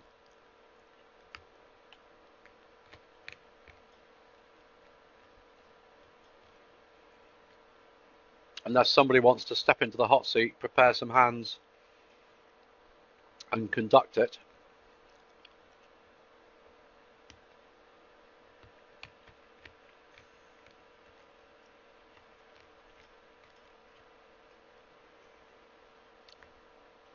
So whichever version of Michael's you're playing, between what, Sanya?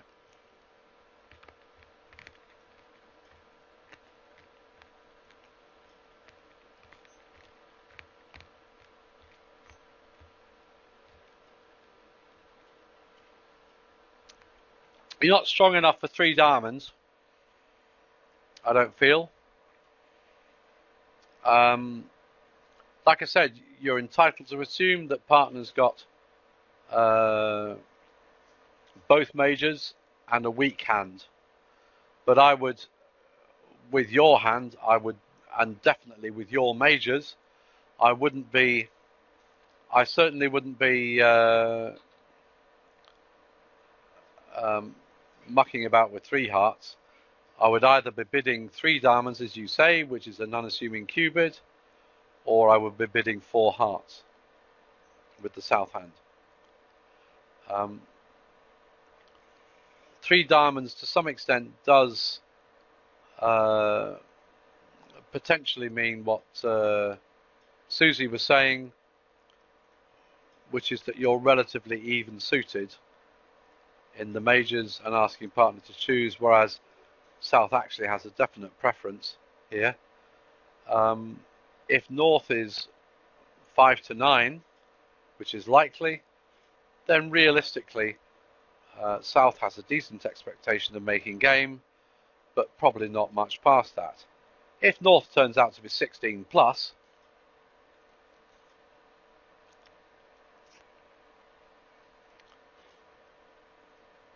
Sanya, if North has got both majors, which is what they're promising, okay, almost all of your points are in the majors.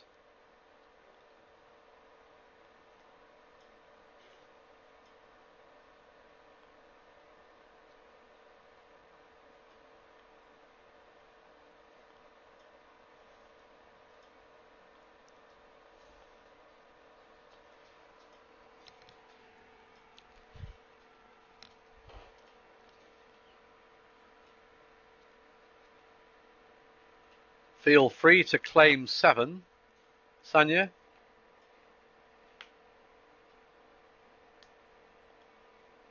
But you can play it out if you like.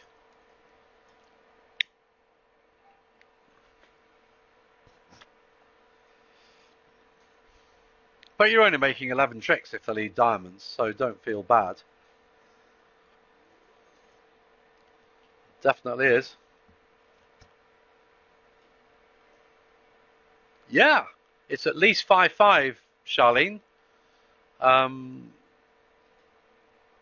You know, you could argue that the North hand is strong enough to be counted as intermediate and just bid one spade. In which case you're going to get an unassuming Q bid from South over one spade, and you probably still end up in four hearts.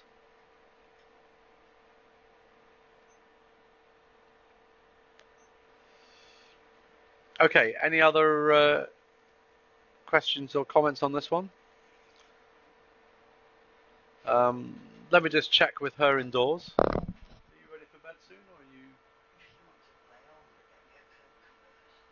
Right, guys.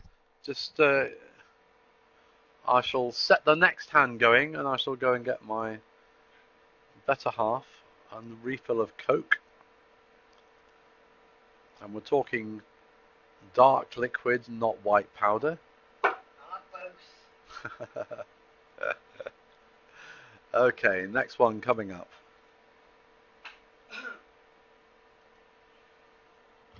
Back in a minute.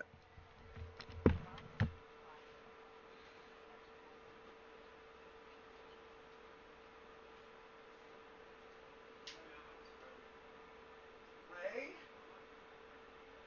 Can't hear you.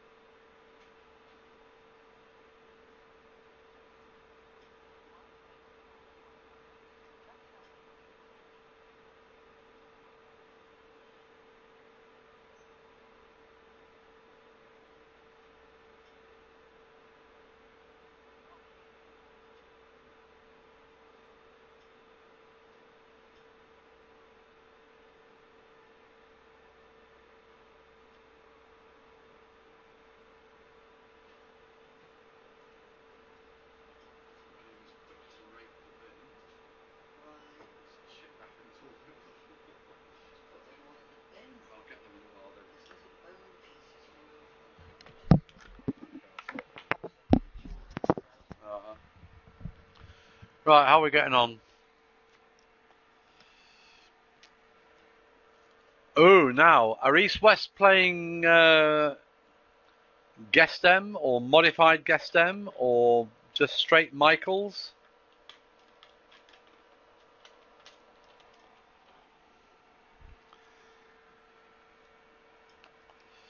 Well, no, Lynn, if you're going to play modified Guest M, which is what I would suggest, you actually should be bidding 3 clubs, which shows the extreme unbid suits,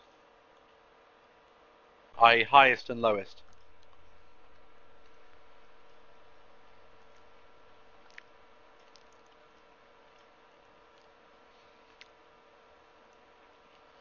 And you might want to alert it as that. That's okay.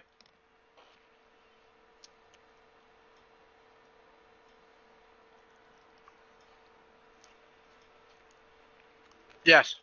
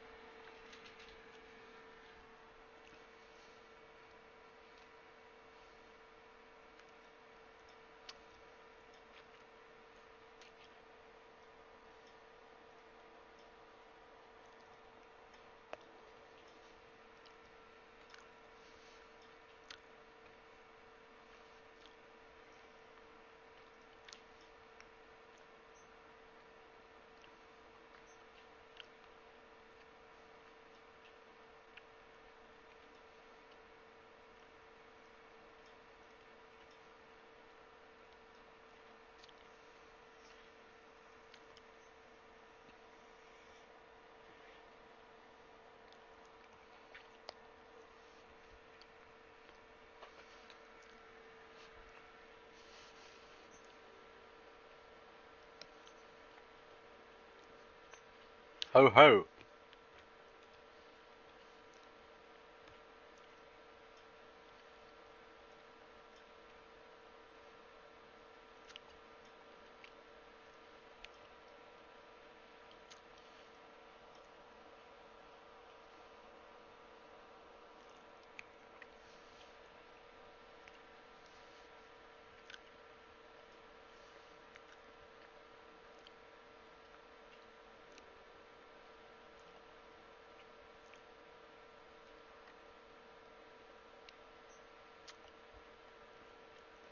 No, I was thinking of the 6 club bid, actually. East West certainly got their teeth into this one.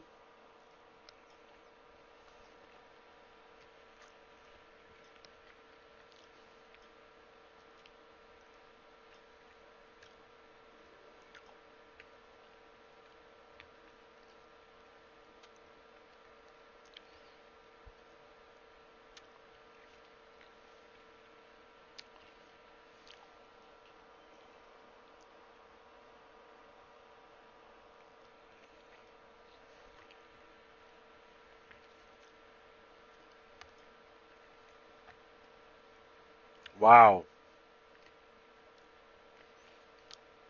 Go for it, Susie. She sounds like a great player. She's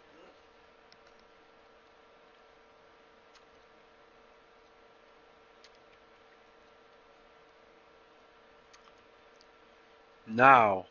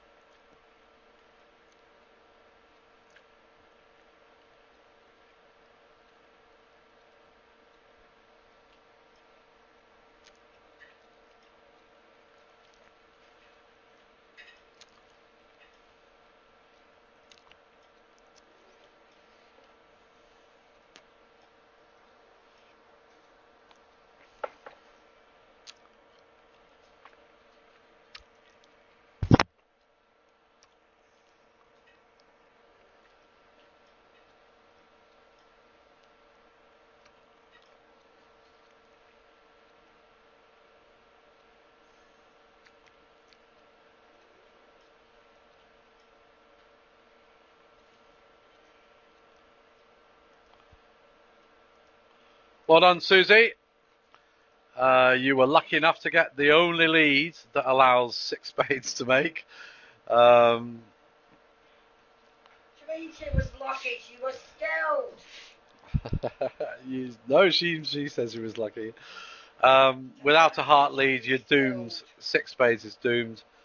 In practice, even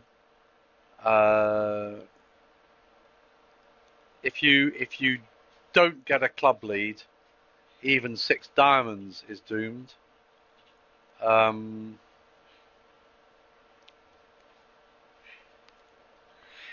think you can probably end play, if you're in 6 diamonds, I think you can end play east if you don't get a club lead. I think you can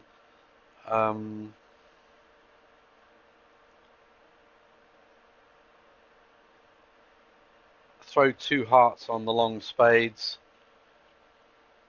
In fact, you don't even need that. Throw a club and a heart on the, yes you do, throw a club and a heart on the long spades, and then end play, having eliminated all the other suits, just end play east in hearts by ducking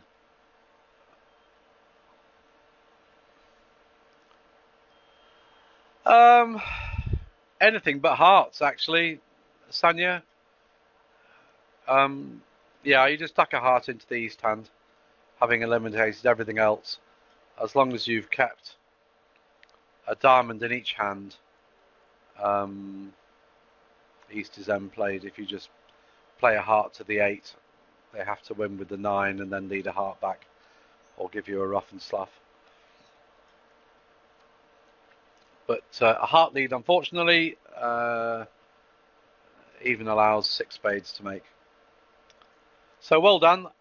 Difficult bids. Again, high level interference does make it awkward. You guys might want to come back for when we cover non-penalty slam doubles. And control denying and control denying doubles, because they would definitely help you in this sequence. It would help north-south to make the right decision. Anyway, well done. One more hand, and then I'm definitely going to call it bedtime. So just bear with me a minute.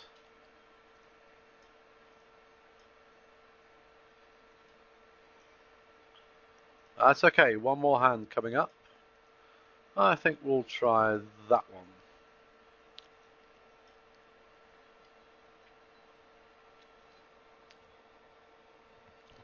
You are welcome, guys, as always. Like I said at the start, I'm sorry about last week. This should have been last week, but I was suddenly changed to a 9 o'clock finish, and there was no way that I can get home from work, get something to eat, walk the dogs, feed the neighbours' pigeons, and get set up in time for 10 o'clock. This was last week, maybe.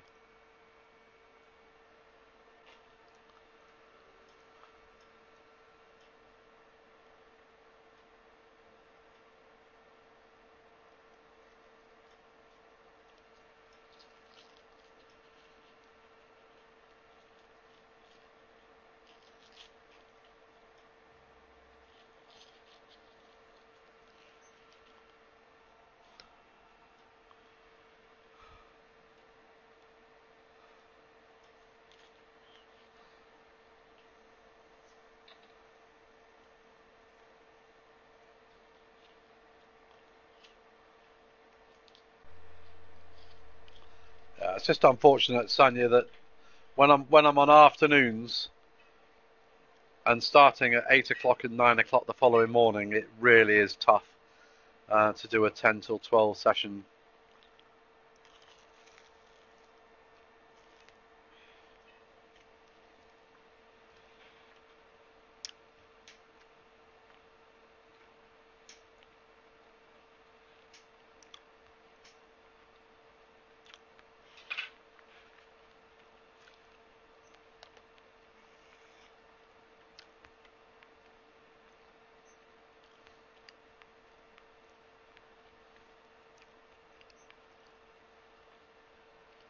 Really?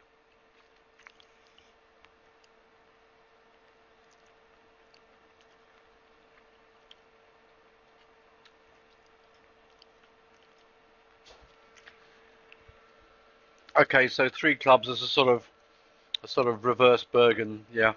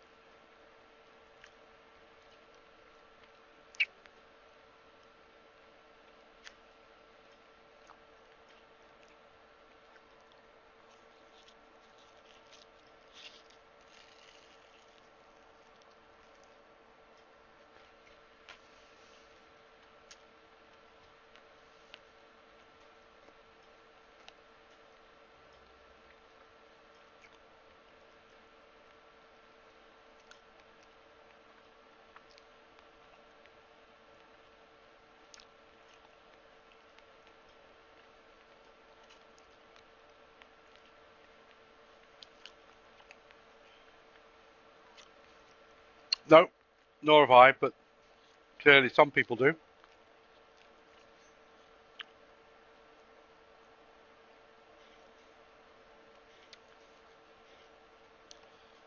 Somebody mentioned it earlier on, actually, Sonia.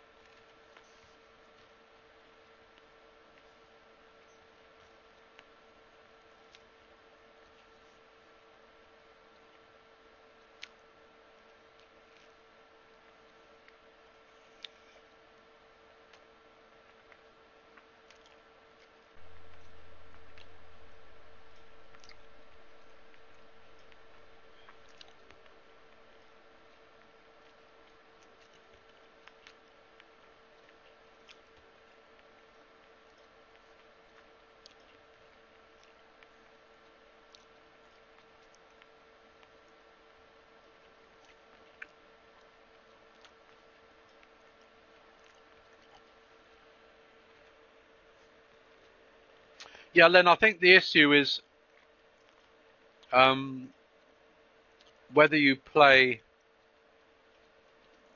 Bergen when partner's overcalled rather than opening the bidding.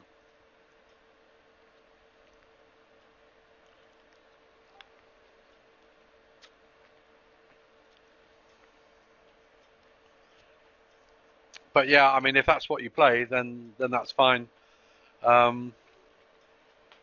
Very well done, Michael. I must admit, I would have laid good money against South having the King of Hearts. But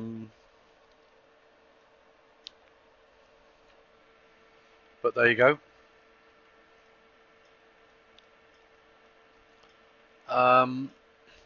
Not much really to say here. I mean, the methods that Lynn's used in terms of Bergen clearly can potentially work in this situation.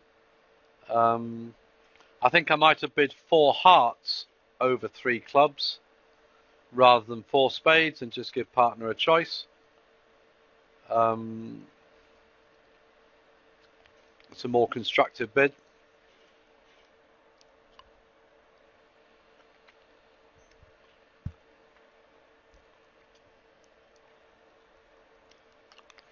Okay, I think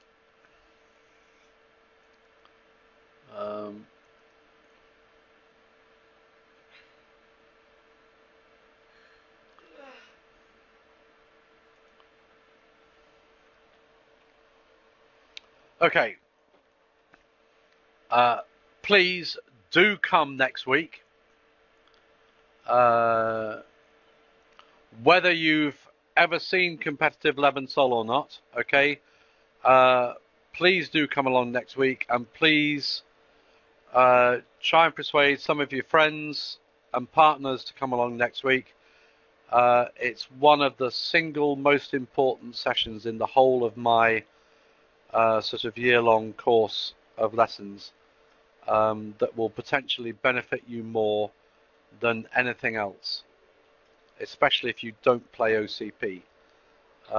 Those who learn OCP with me get lots of bites at Levensol, and they'll see Levensol in competition, in action, in plenty of the hands and plenty of the practices, because most of the people who play OCP regularly have learnt it and use it.